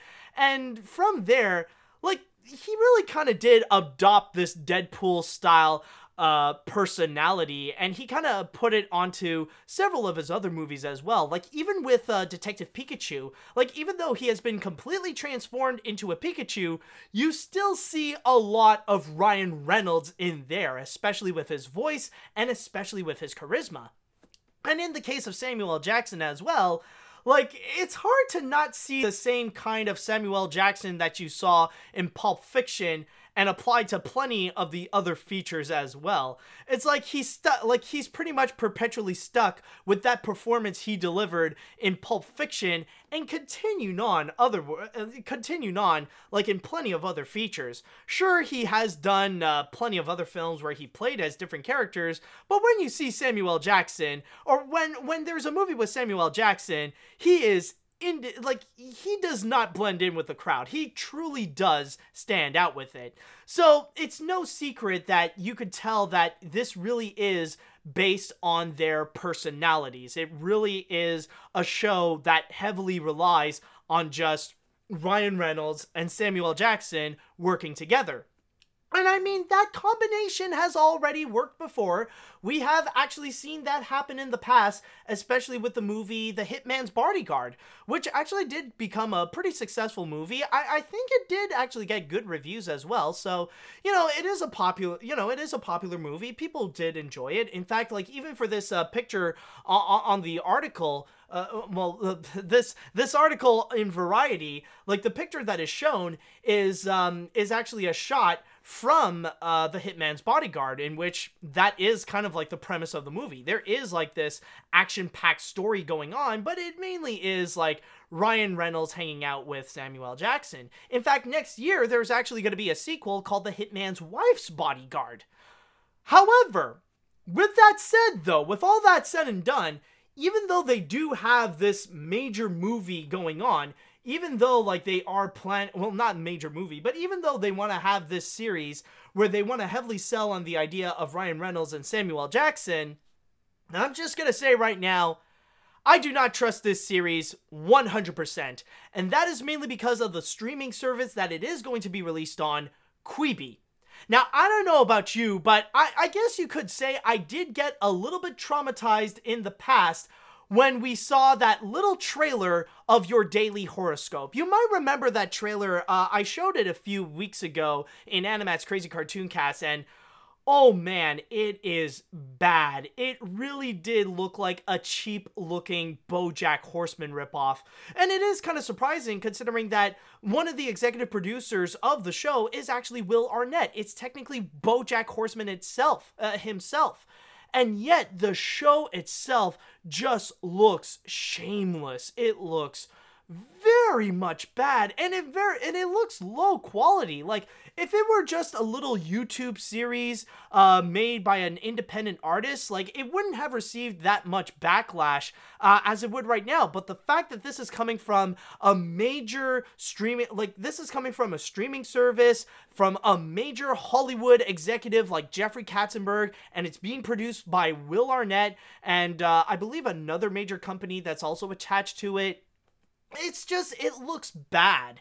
It really did. So honestly, it kind of ruined my taste for whatever animated content that would come out on Quibi. And even with this, like, yeah, they do have some pretty credible actors as well, and they do have some credible animation studios that are working on it as well, like Maximum Effort and Titmouse. But overall, I just don't really trust any of this, honestly. The fact that it is from Quibi is just, it's something that, like, kind of completely taken away my interest. Like, if it were released onto something like Netflix or something like that, then it would seem intriguing. Then I would feel more open to this series and that maybe it could turn out good, maybe it can have some substance into it.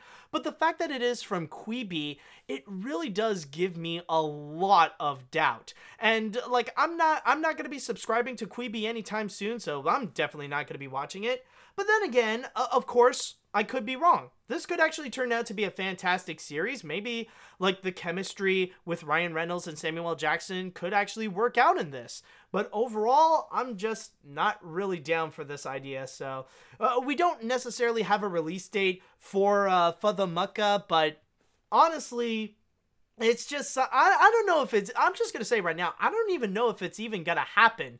Like, the thing is, by the time it would be ready, would Quibi still be alive? Like, that's probably the one thing people are more surprised about, is the fact that Quibi is still around trying to be a streaming service and not, like, dead in the water. That's kind of the shocking thing about this. So, I don't know. I guess we'll have to wait and see. But overall, though, I would like to go into the chat wall, and I would like to ask you guys, what are your thoughts on Futha Mucka? Is this a series that you would be interested in checking out? Are you open to the idea of an animated show with Ryan Reynolds or Samuel L. Jackson being Ryan Reynolds or Samuel L. Jackson? Or is this just overall a pretty bad idea? Let me know what you think, folks.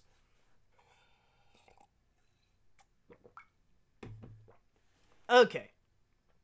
This sounds like a really fun idea, but still not on board with Quibi's business model, but I do hope they can get Martha Stewart, Jimmy Kimmel, Brie Larson, and Magic Johnson. That would be funny, that would be so funny ironic with all the running gags they have together in the real life. You never know, man, and I mean, like, with a show, like, with people like them involved, they could actually make that happen. Let's see. As much as I like both Ryan Reynolds and Samuel L. Jackson, I don't really trust Quibi with animation after your daily horoscope. Or really at all, because need I remind you of Anna Kendrick going on a road trip with a talking sex doll. But if it turns out to be good, I'll probably check it out. However, if it does get bad reviews, I just hope there's just one person with a picture with a lightsaber reading "Bad Futha Mucka." I get what you mean there, dude. Okay, let's see. I'm honestly not interested. I'm not even interested in Quibi ever since that Your Daily Horoscope trailer.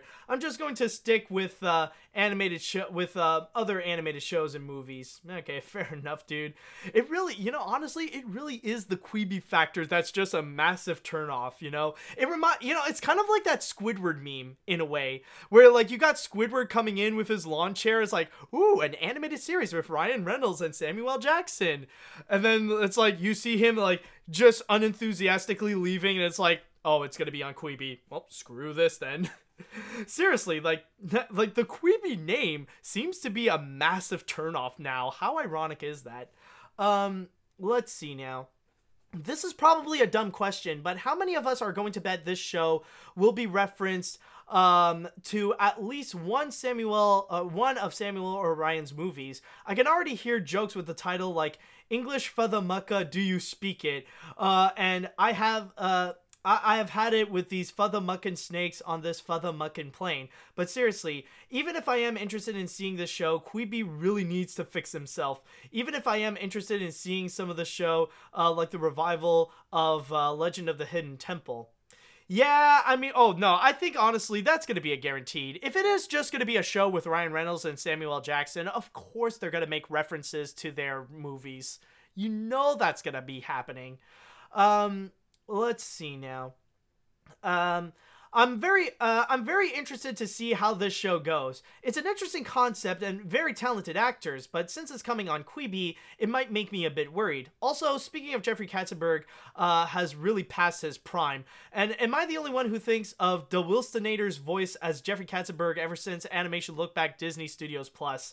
Oh man, the Wilstonator. I gotta say, if there is one man who knows how to even overshadow Logan's animations in Animation Look Back, it's the Wilstonator, especially with Part 8. Oh my god, he truly was the star of those animated moments. Like, you really got to give that guy some credit. If you want to see more of his stuff, I believe he has a YouTube channel. I know he has a Twitter account, but definitely go check out Da Wilsonator.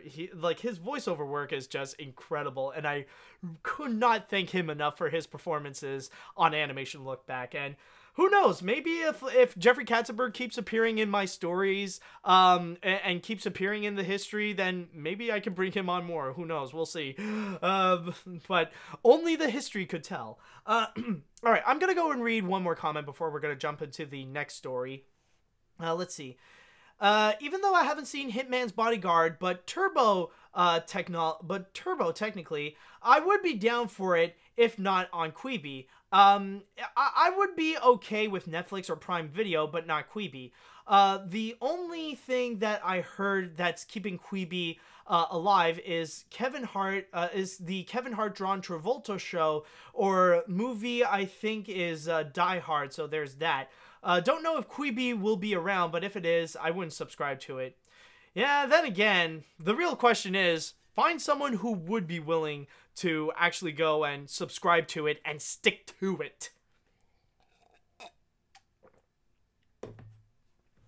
Alright, so for the next story, we are going to be looking ahead into the future. And what we are going to see is going to be the debut of a brand new animation studio. Now, we have heard about this one in the past, but it seems that now they are set and ready to really make their debut in 2022.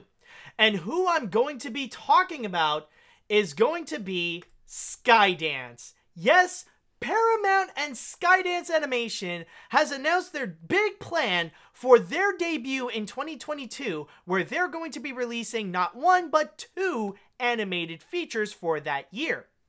Now, I know I have already stated in this episode that they do have another film that's going to be scheduled for 2023 with The Tiger's Apprentice, but so far, we got plenty of other features that they are hyping themselves up with.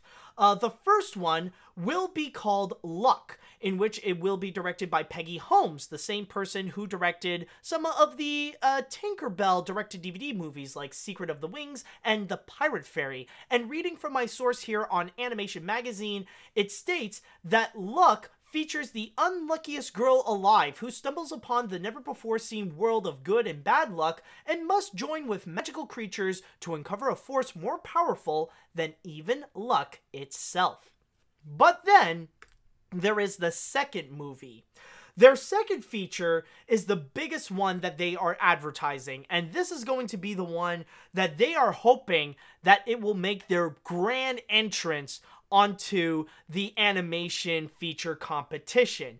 And what I'm talking about is going to be regarding Spellbound. Oh, and by the way, before I continue to Spellbound, I just want to mention with Luck, they have revealed that that film is actually going to be released on February 18th, 2022. But anyways, back to Spellbound. The biggest thing that they are hyping up about with Spellbound is not necessarily the story itself, because they didn't necessarily say much about it. It only states that apparently Spellbound is just a movie where it's set in a world of magic where a young girl must break the spell that has split her kingdom in 2. But rather, they actually got some major names that are going to be working on this. Some very reputable names even that will be working on this feature. In fact, the people who are leading this are actually a duo from Shrek, actually. We got one of the directors of Shrek, where we got Vicky Jensen as the director, and we also got a Shrek producer that will be producing this with David Lipman.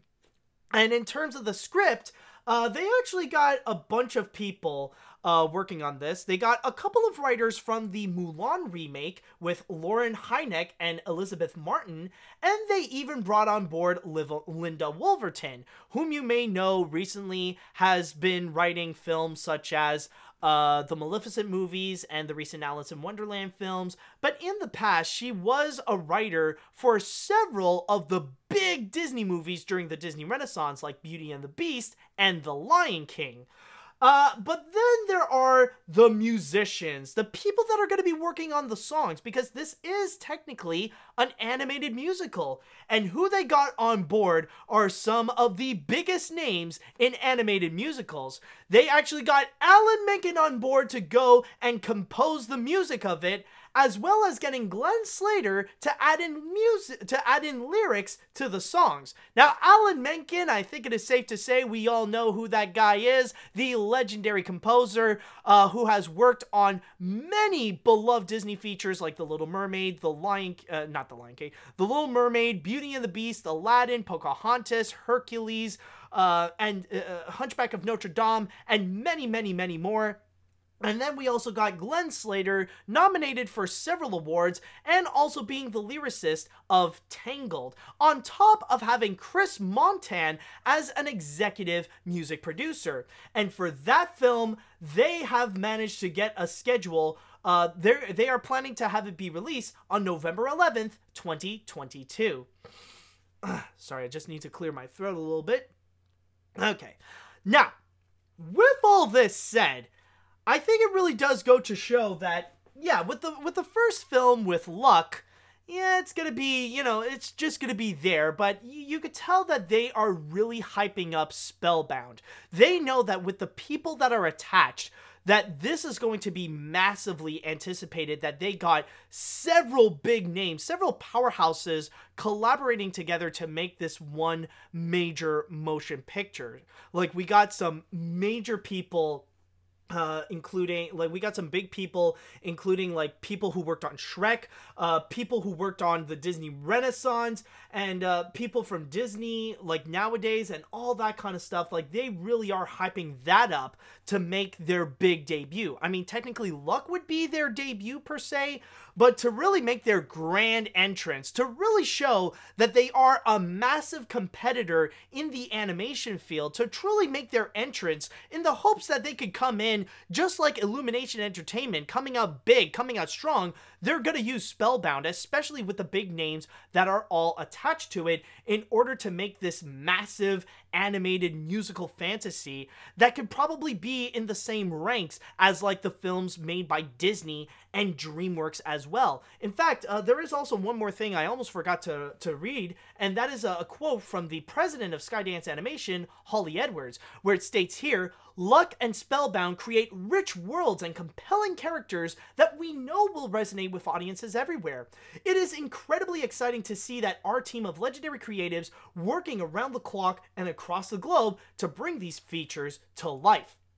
And that is essentially the big marketing strategy that they want to do to really make Skydance Animation a powerful force to be reckoned with, to really show that they are capable of bringing in some big names and some massively credited filmmakers, like people who worked on Shrek and legendary Disney musicians working on this film, that they are able to get those people to do those movies, and that they don't just work in places like DreamWorks or Disney or anything like that.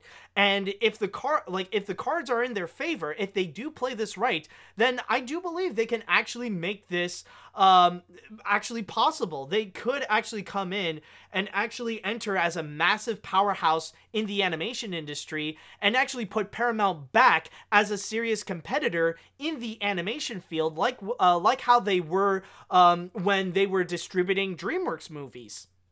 However, there is one big but about all this, and this is actually something that I see the chat wall is flooding the comments with this. Like, this is something that ever since I started this story, people are just constantly asking and asking and asking about this. It's like, yeah, it's great that you got people like Vicky Jensen on board. It's great that you got Alan Menken and Glenn Slater and Chris Montan and Linda Wolverton and David Lipman on board. But there is the massive white elephant in the room that it is not addressing, nor do we see much articles actually addressing about this. John Lasseter. What about him? Because we all know about the history with John Lasseter and what has recently happened with him. And I mean, like, in the animation industry, the most powerful person in animation that was hit by the #MeToo movement was John Lasseter, pretty much exposing not only some of the sexual misconducts that he has done with the women at Pixar, but also establishing Pixar Animation as a bit of a boys club kind of studio, where it has, like, we have seen recently where it has been revealed that there is kind of this systemic racism and systemic misogyny that kind of corrupted the company many years ago, or at least during John Lasseter's reign as chief creative officer.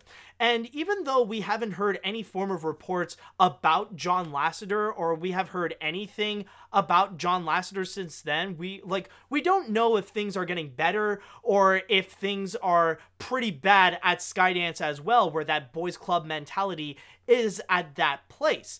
And inevitably, this is something that they cannot solve by just, that they would just go and just, I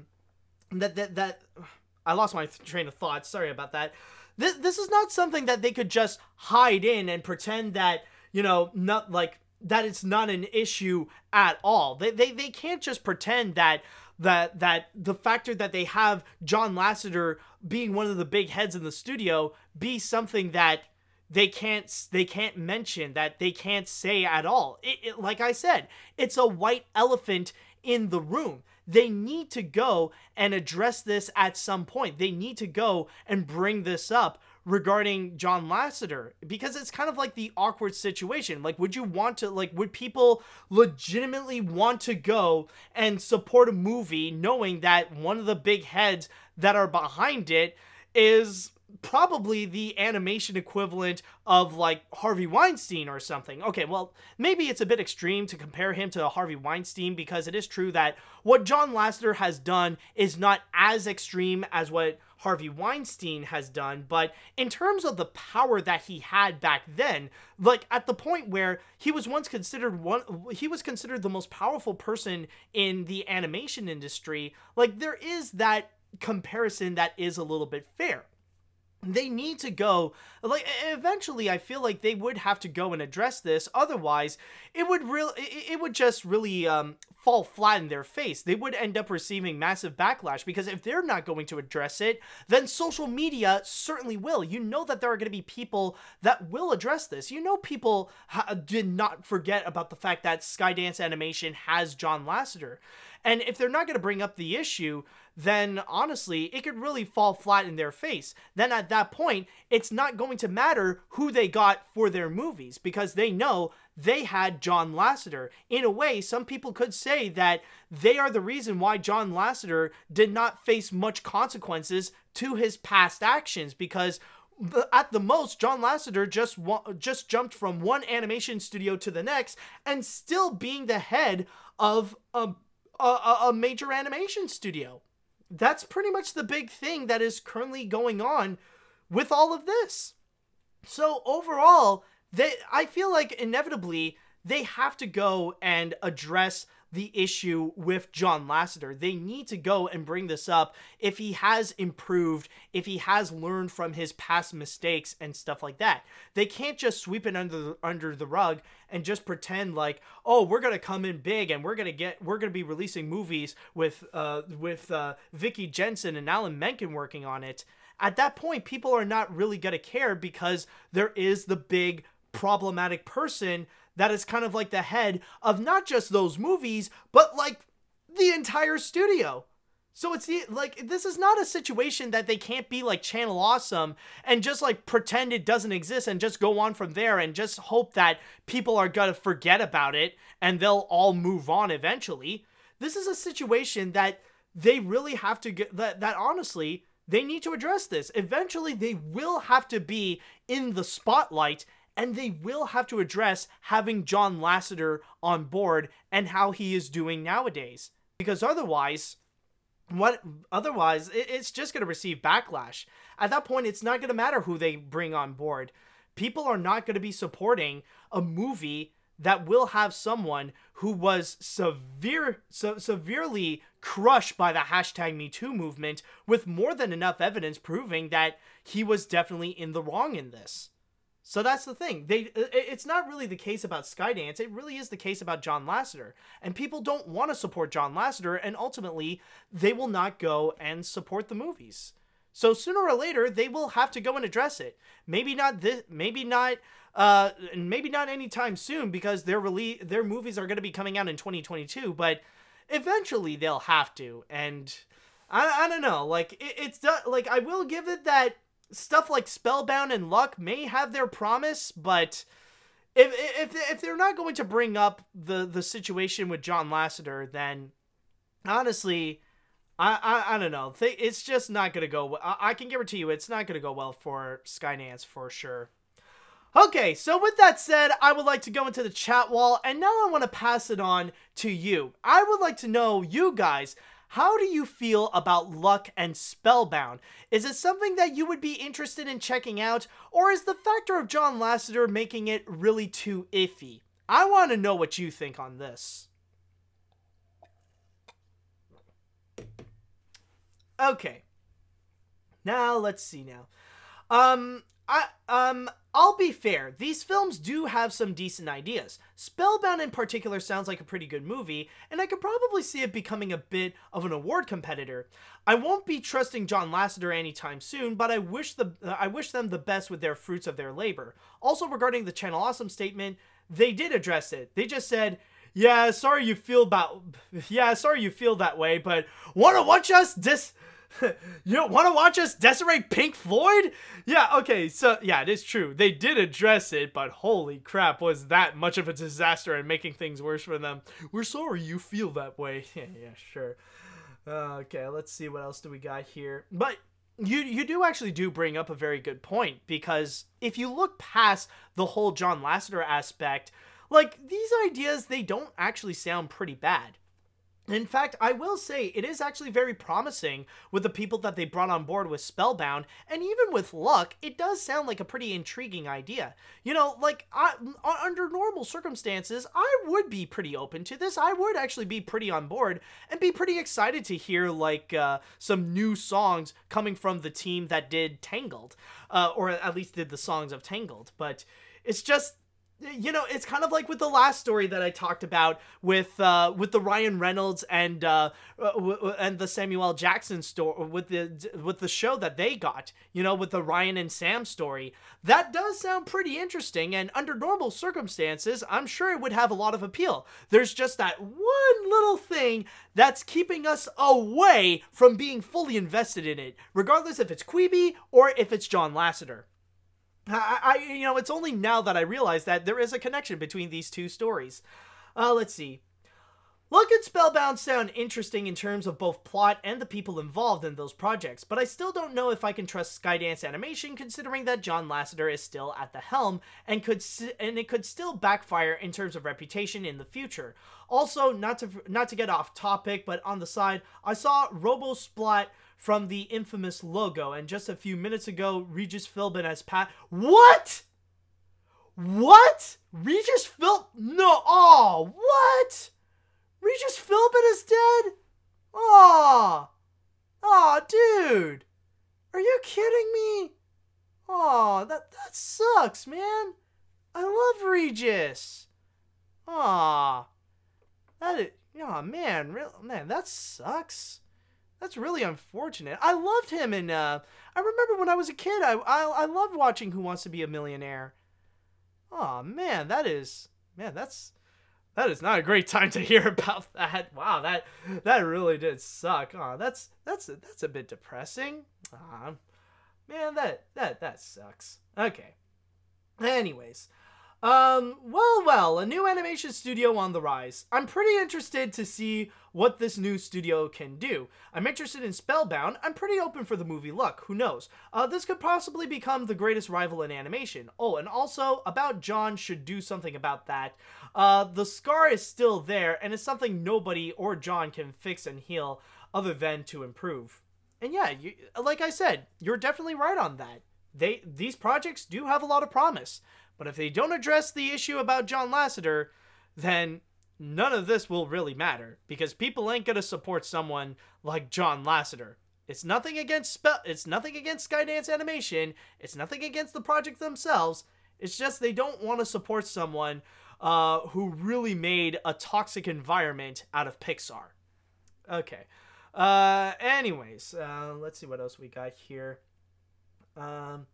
While this movie has potential with a lot of talented people, I feel like they don't address the issue with John Lasseter. It will absolutely bite them in the butt, similar to what happened with the Channel Awesome controversy. Case in point, Nostalgia Critics review with The Wall. Well, I mean, with the Nostalgia Critics The Wall review, it's not really because of Change the Channel that really screwed them over. Like, The Wall review is mainly because of the fact that it was just a very poorly done review. It was just like, it's one of those extremely rare cases where something got a massive amount of backlash, not because of anything it said, or not because of any bigoted thing it addressed. It's just because it was a really poorly made review. It was only that. Let's see, what else do we got here? Did I read this one? Oh, right. Oh, okay, this one. Actually, I think I'll make this one I'll make this one the final one before we jump into the next story. Look sounds just sorry, I couldn't speak. Look sounds just decent, but Spellbound does certainly seem impressive with all of the people working on it. If there is something that will hinder them right now, it's going to be John Lasseter. I could certainly see people avoiding these movies because of all the misconduct he has done. We even see that John is never mentioned at all in this article. We do already know that Emma Thompson left Luck after Lasseter joined Skydance. We just have to see if Skydance will address this or not. At this rate, it doesn't seem like they are, but I don't know, man.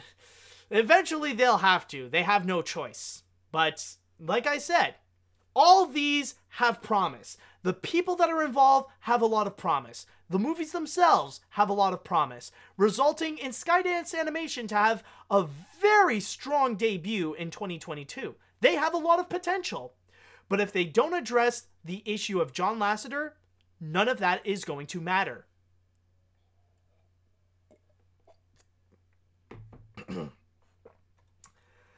Okay, so with that said, it is now time we are going to jump into the grand finale. Oh, fudge. Ah, crap, I got in the wrong hole. All right. Woo! Sorry about that, folks, but okay, yes. Now, one thing that I want to mention for this grand finale, yeah, kind of a bad timing about the mention that Regis Philbin has fat. Go wash your. Wow, already like people are freaking out in the chat wall. Go wash your hands, Animat. I will after this podcast, I promise. Okay, but in all seriousness, though, it really is kind of bad timing about the mention that Regis Philbin has unfortunately passed away, because usually when I would go and talk about people's legacy and people's lives and stuff like that, it usually is related to a death. And what I want to do here is like, the thing is, what I want to do for this is that I want to go into the opposite route. I want to end things off on a lighter note after all the controversial discussions that we have here in this episode, because the big thing about all this is that what I am about to talk about is it's not going to be someone's death, but rather someone's life. More specifically, someone who has been living right now for about 110 years. And who I'm talking about is Ruthie Tompson. And it is true, folks, that this week she actually turned 110 years old. And you might be wondering, who is Ruthie Tompson? Who is this individual that has been living for so long? Well, it is said here that she is actually a Disney animation pioneer, but more specifically, she has been with Disney ever since the very beginning of the company. Like, she legit knew Walt and Roy Disney even before they were massively big with their company, even before Walt Disney created Mickey Mouse. And I'm going to go and read from this article here in The Hollywood Reporter that is a little short summary about her legacy at Disney. Now, it states here, born in 1910 in Portland, Maine, Born in 1910 in Portland, Maine, Tompson moved with her family to Los Angeles when she was 8. They took up residence down the street from Walt and Roy Disney, who were then beginning their namesake studio out of their uncle's garage. Tompson recalls sitting on an apple box beside them until she'd be told to go home for dinner. Years later, she was hired, a pioneering woman at the company and in her field. She first joined the ink and paint department during the next 4 decades. Tompson worked in various capacities, including reviewing animation cells before they were filmed and scene planning on films. Scene planning on films such as Fantasia, Dumbo, Sleeping Beauty, and Mary Poppins. Now, when asked about, oh man, fudge. I need to go and try to work with my system. Okay, anyways, I'm all cleared out. As I was saying, Now, of course, like, as someone who has lived 110 years old, it also comes with the obvious question about, how do you manage to live for so long? And, she would go and actually respond here, just to read you, what she stated. It's because I'm a vampire. How can I tell you my secret? Because then it won't be a secret. I'm a dummy for living this long. But then she actually made the subject a bit more serious. I don't know why I am still here, but I know that I don't want to be revered for how old I am. I want to be known for who I am. And then when she would ask for a piece of wisdom, it's like what you should do in terms of like living and in terms of like, you know, what's the best way to live life. And she just stated, have fun. Try to do as much as you can for yourself. Remember all the good things in life. And, you know, the amazing thing about the fact that she is now 110 years old is actually regarding the fact that, believe it or not, this quarantine right now, this pandemic, this coronavirus, it is not her first global pandemic that she experienced.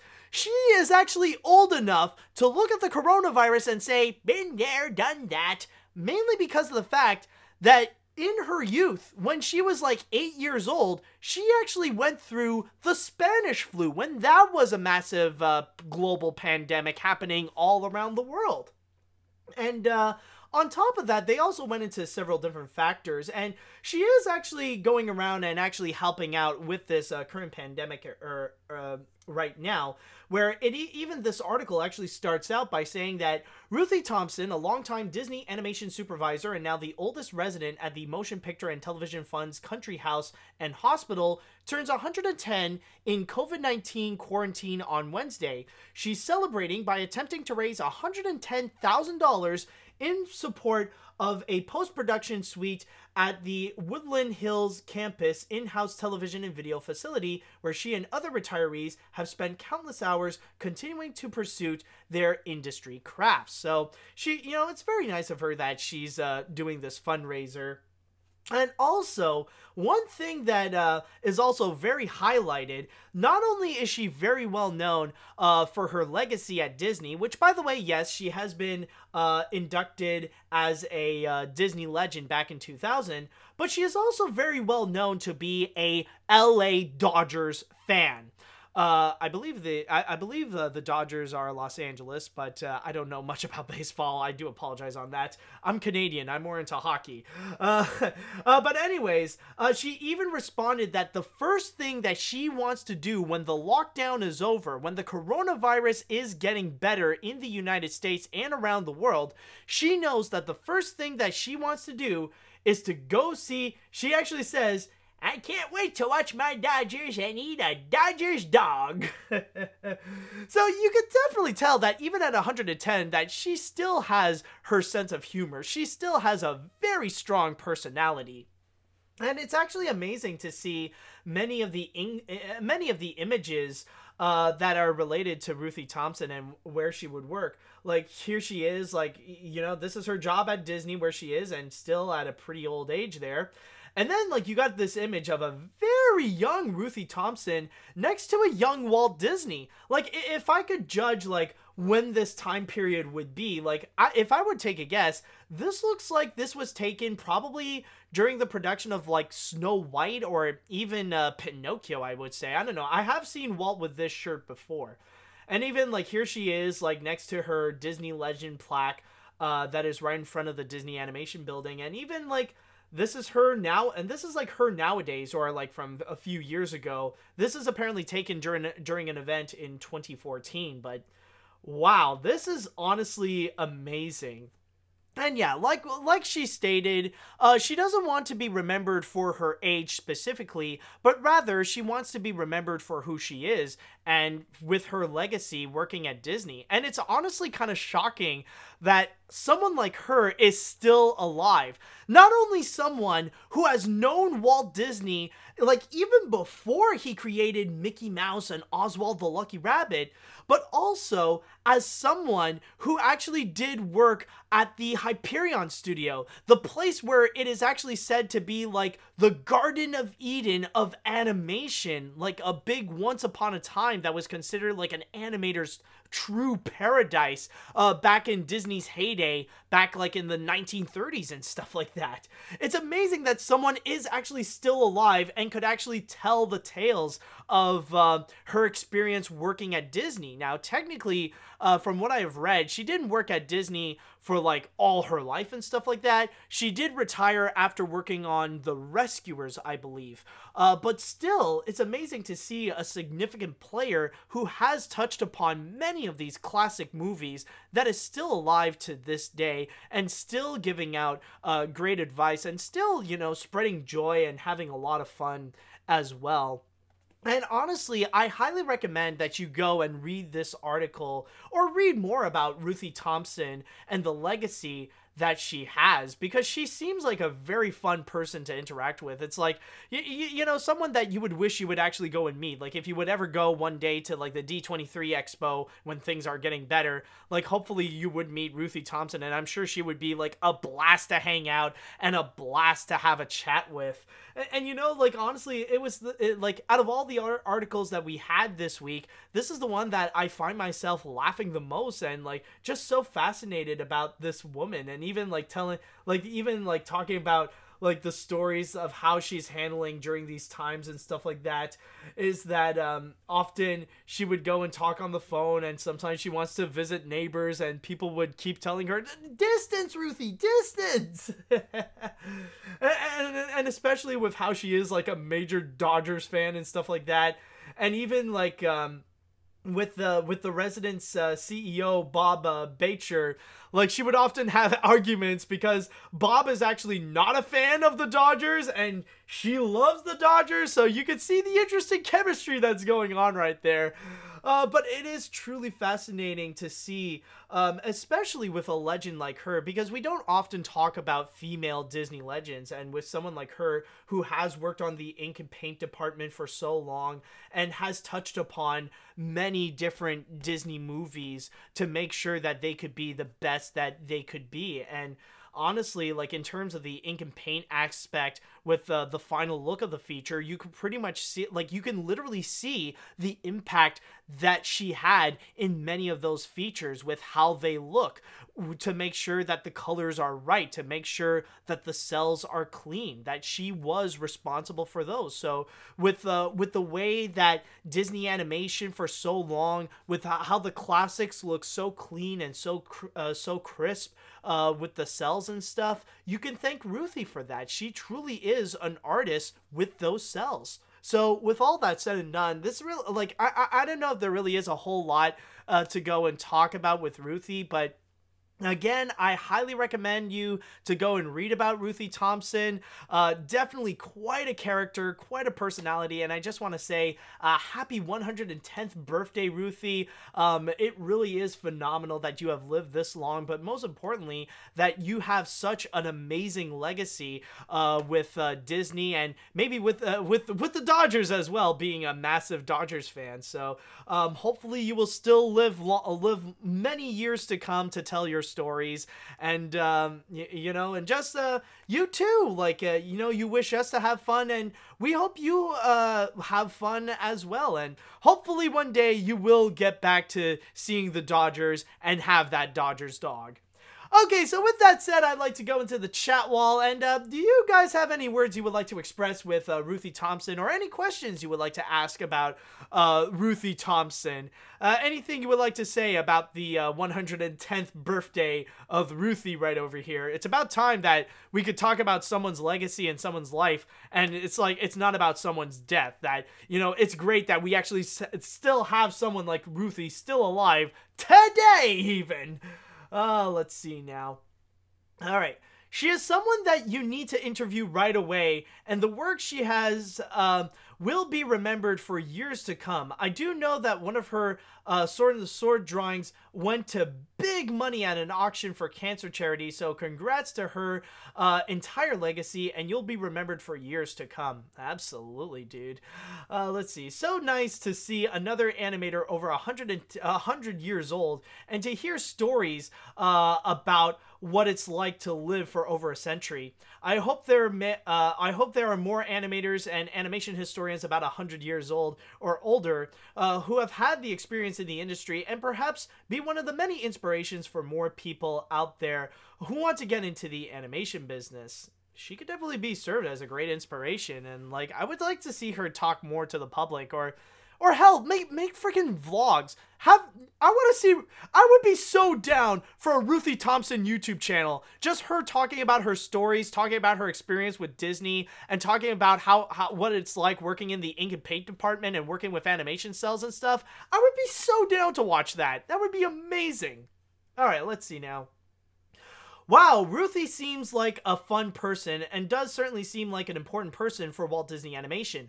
I will certainly read this article later. Also, I just found a YouTube video made by Pogi Joe where she talks about the making of Snow White. Ooh, that does sound interesting, so definitely go and check that out. What a surprise, a woman who lives so much longer, who previously worked at Disney. I'll definitely be interested in knowing her history at Disney, absolutely. This woman truly is an admirable person. This is a woman who has met Walt Disney himself, and I truly believe she will go down in history because of her time with Disney. I mean, like, she has already made that. I think she has already put that moment. Like, she has already made that mark in Disney history. It's just amazing to see her keep on going. Let's see. I never heard of Ruthie Tompson, but someone insane is reaching a very old age, like Richard Overton, the World War II veteran, and that's how it goes. Oh, okay. Oh, Sword in the Stone, not Sword in the... Oh, did I say Sword in the Sword? Okay, sorry, it's Sword in the Stone, of course. Okay, alright, so there is that. I'll read one more comment here. Anyone else would like to say something? I wish you a happy birthday, Ruthie Tompson, and hope you live for many more years to come. Alright, that does seem pretty good to cap this off. So with that said, that will be it for this massive episode of AniMat's Crazy Cartoon Cast. And wow, what an amazing episode we have had. So, that was a pretty insane one, but I am glad that we went through this entire ride all together. So, I would like to go and say thank you all so much for watching. Thank you all so much thank you all so much for listening. And tune in next week for more crazy stories to come in this podcast. So, I would like to say once again, thank you all so much for watching. Thank you all so much for listening. And until next time, see you later, dudes.